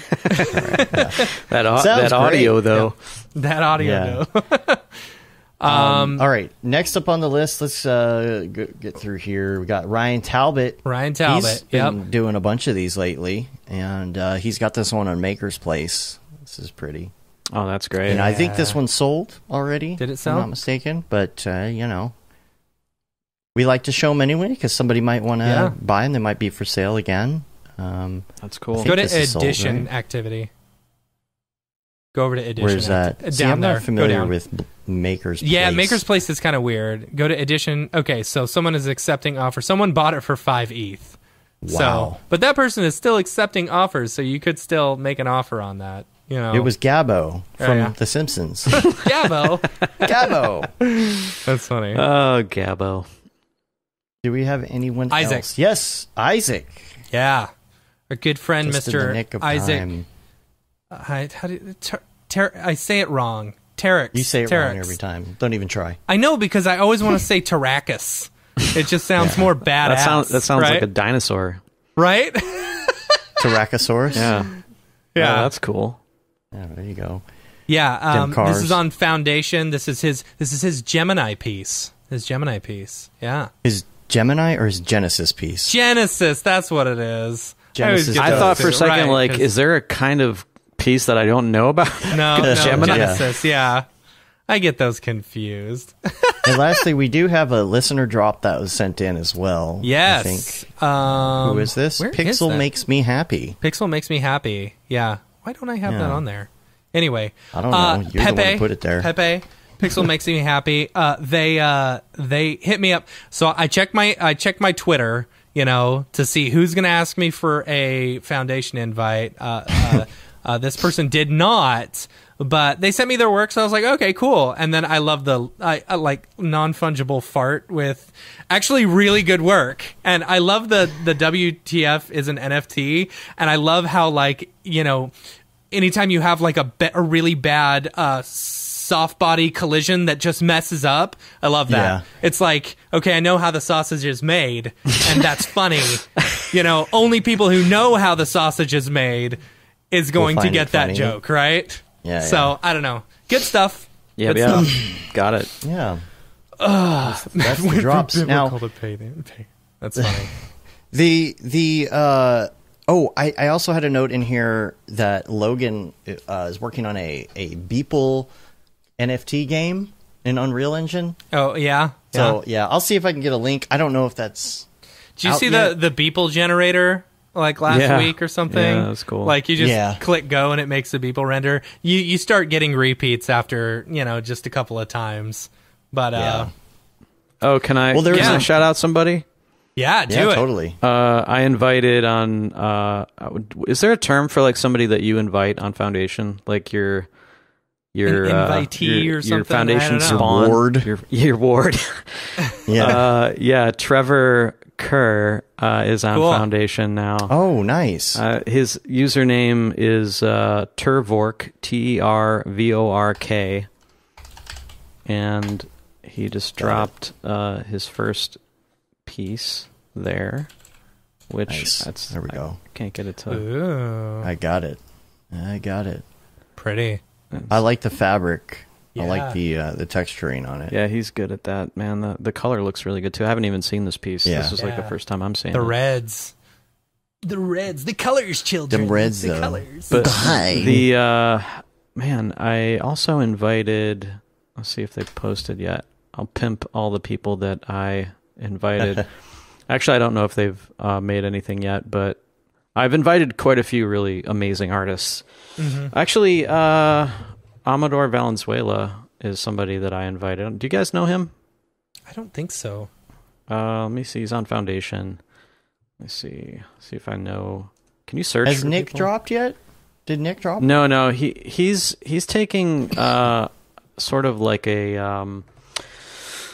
He's a collector. He's more of a collector, and he just likes Yeah. he just loves like standing off to the sidelines and watching all these amazing artists do their thing and provide plugins and assets and all that stuff. He likes that sort of side of it. Yeah.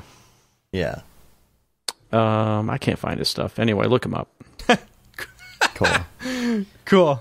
There was a drawing or a raffle for a Beeple piece. Yeah. This last week. Oh Yeah. As well. I recommend people, like, if you want to get in on that, follow Beeple and just set your notifications to on, because it was literally 20 minutes that you had to enter the raffle, and they had 8,000 entries. Could be a raffle. Could be a render of a giant penis. You never know.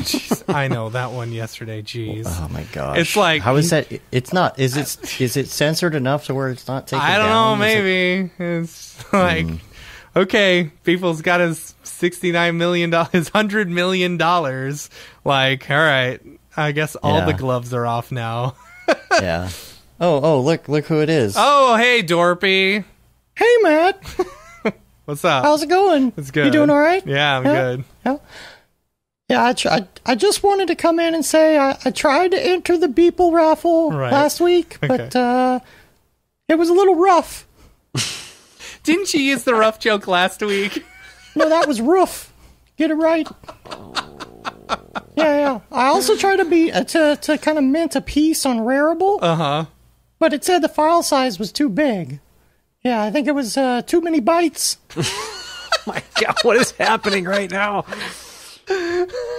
I need to get high. Yeah. Anyway, I know I keep hounding you for this, but can I get an invite to Foundation? You know what, Dorpy? I have one invite left. I will give you an invite to Foundation. Yes. What? Yep. Oh man. What are you going to make, Dorpy? Yeah. I don't know. I guess I got to go start working on it. All right. I guess I'm going to get out of here. If you need me, though, Matt, Yeah. I'll be in my lab. Oh, laugh like dog. All right. Oh, Dorpy. Came to the Mograph, stayed for the Dorpy. Oh, boy. You know, Dorpy's got his own TikTok. He does. Yeah. He's on the Mograph TikTok. I'll tell my kids. Oh, man, that was terrible.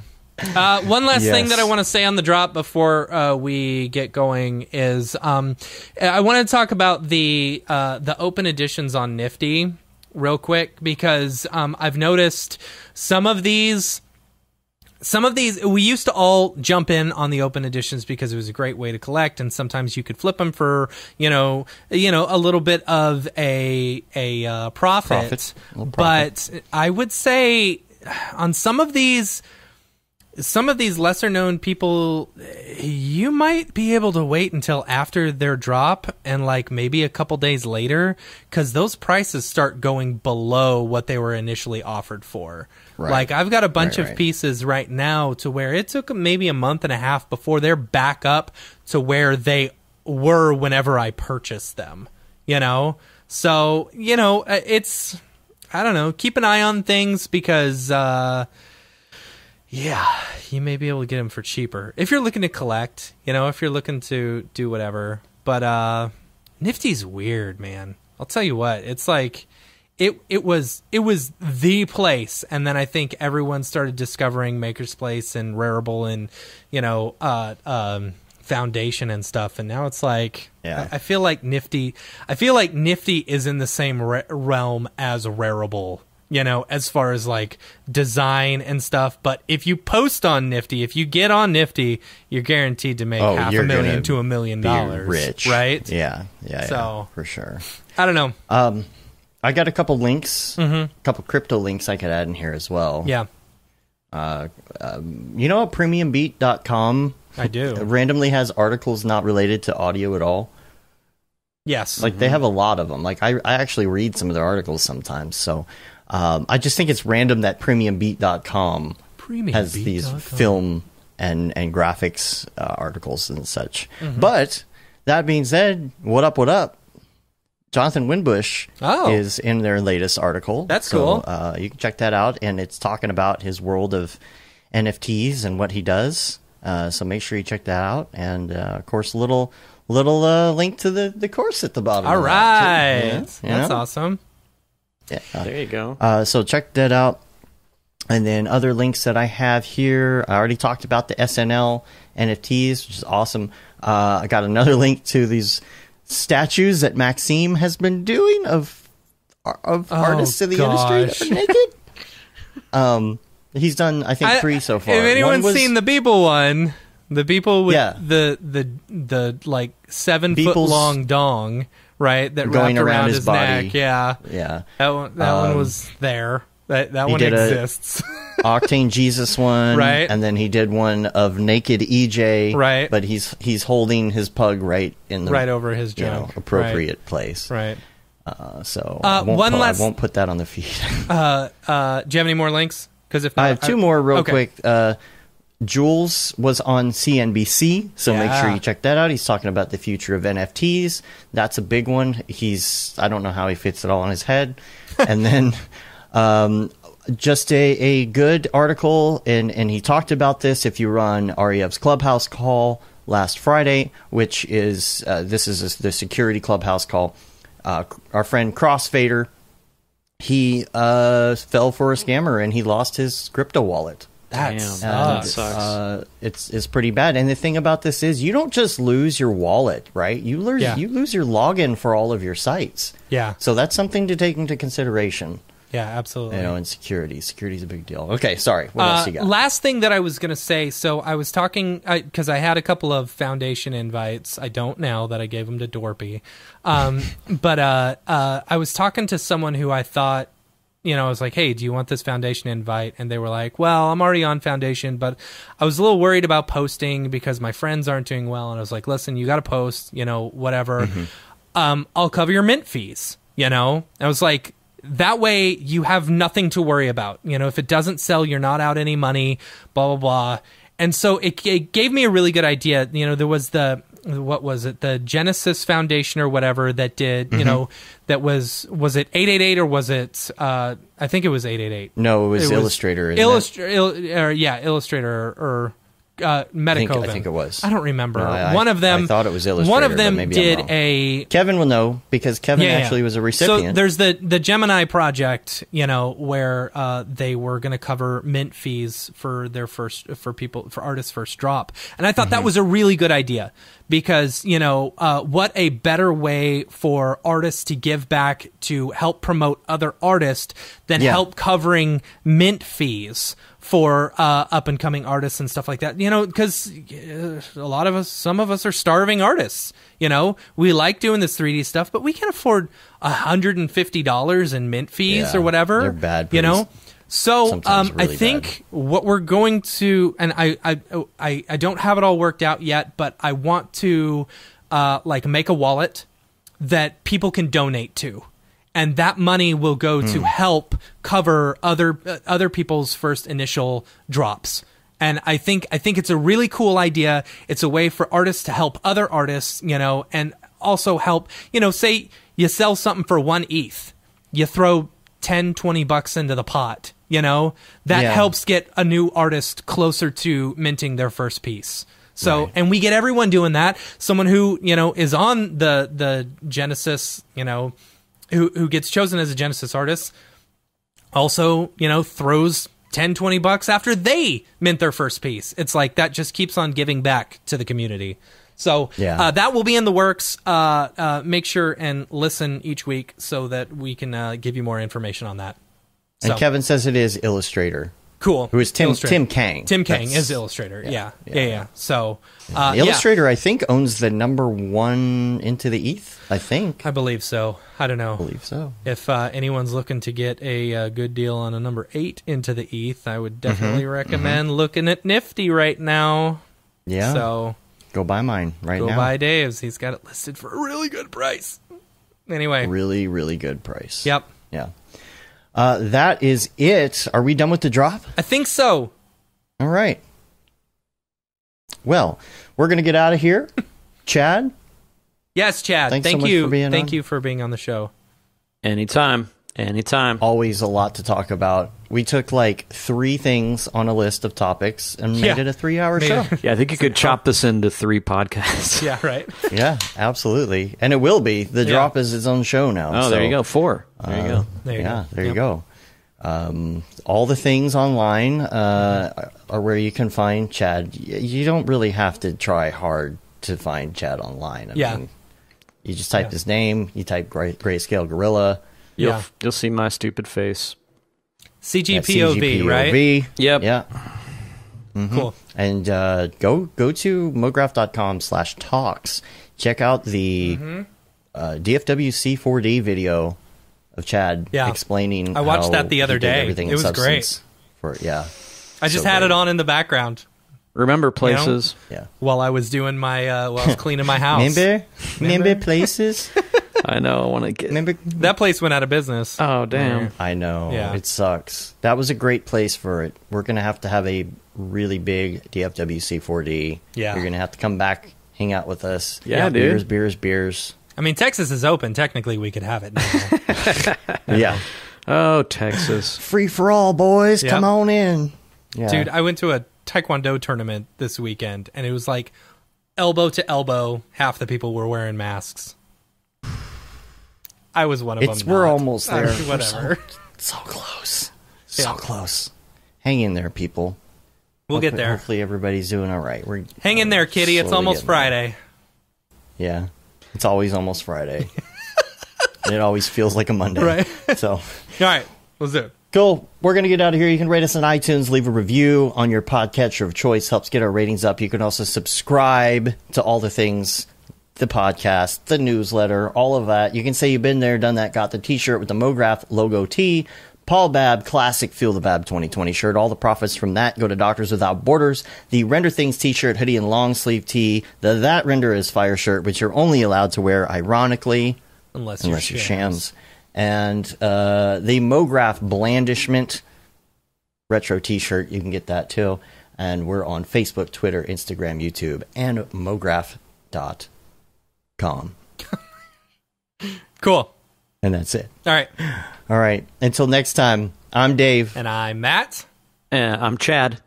Have a good one. Later, yo. Bye, everybody.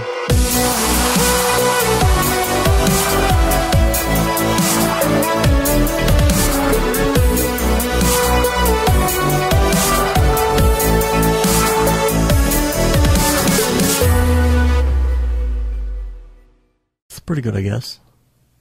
Mograph.com, an online resource for motion graphic artists.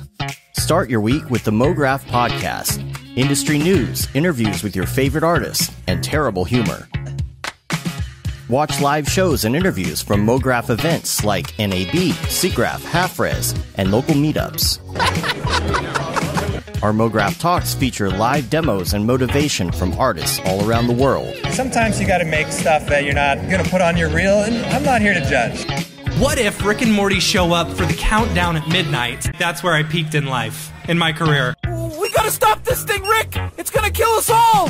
Hear from the people that create your software, design your render engines, and artists that are changing the face of modern motion graphics. You get that render done. Yeah, you better frame what? Mograph tutorials and online classes will teach you about Cinema 4D, After Effects, as well as other popular software and render engines. Throw in the HDR Studio, take the render settings, pick the HDR, put in a reflection, and gorgeous. Branch into new software. Learn time-saving tips, techniques, workflows, and lessons that'll keep you up to date in the world of motion design. Oh, brother, those are some of my favorite elves. I love projects that scare me. When our art director comes to us and asks for something that I had never done before, man, it gets me pumped. Join the conversation in our live sessions. Check out our plugins, or join the hundreds of daily active users in our Slack channel for technical help, advice, contests, or just to joke around. Real nice banana. Ah, that's so funny! Alright! I'm gonna live forever! Subscribe today and get the latest updates on our YouTube and other social media channels. Take all your dreams and just do it! We don't care how you get here, folks. Just get here. Subscribe to Mograph.com.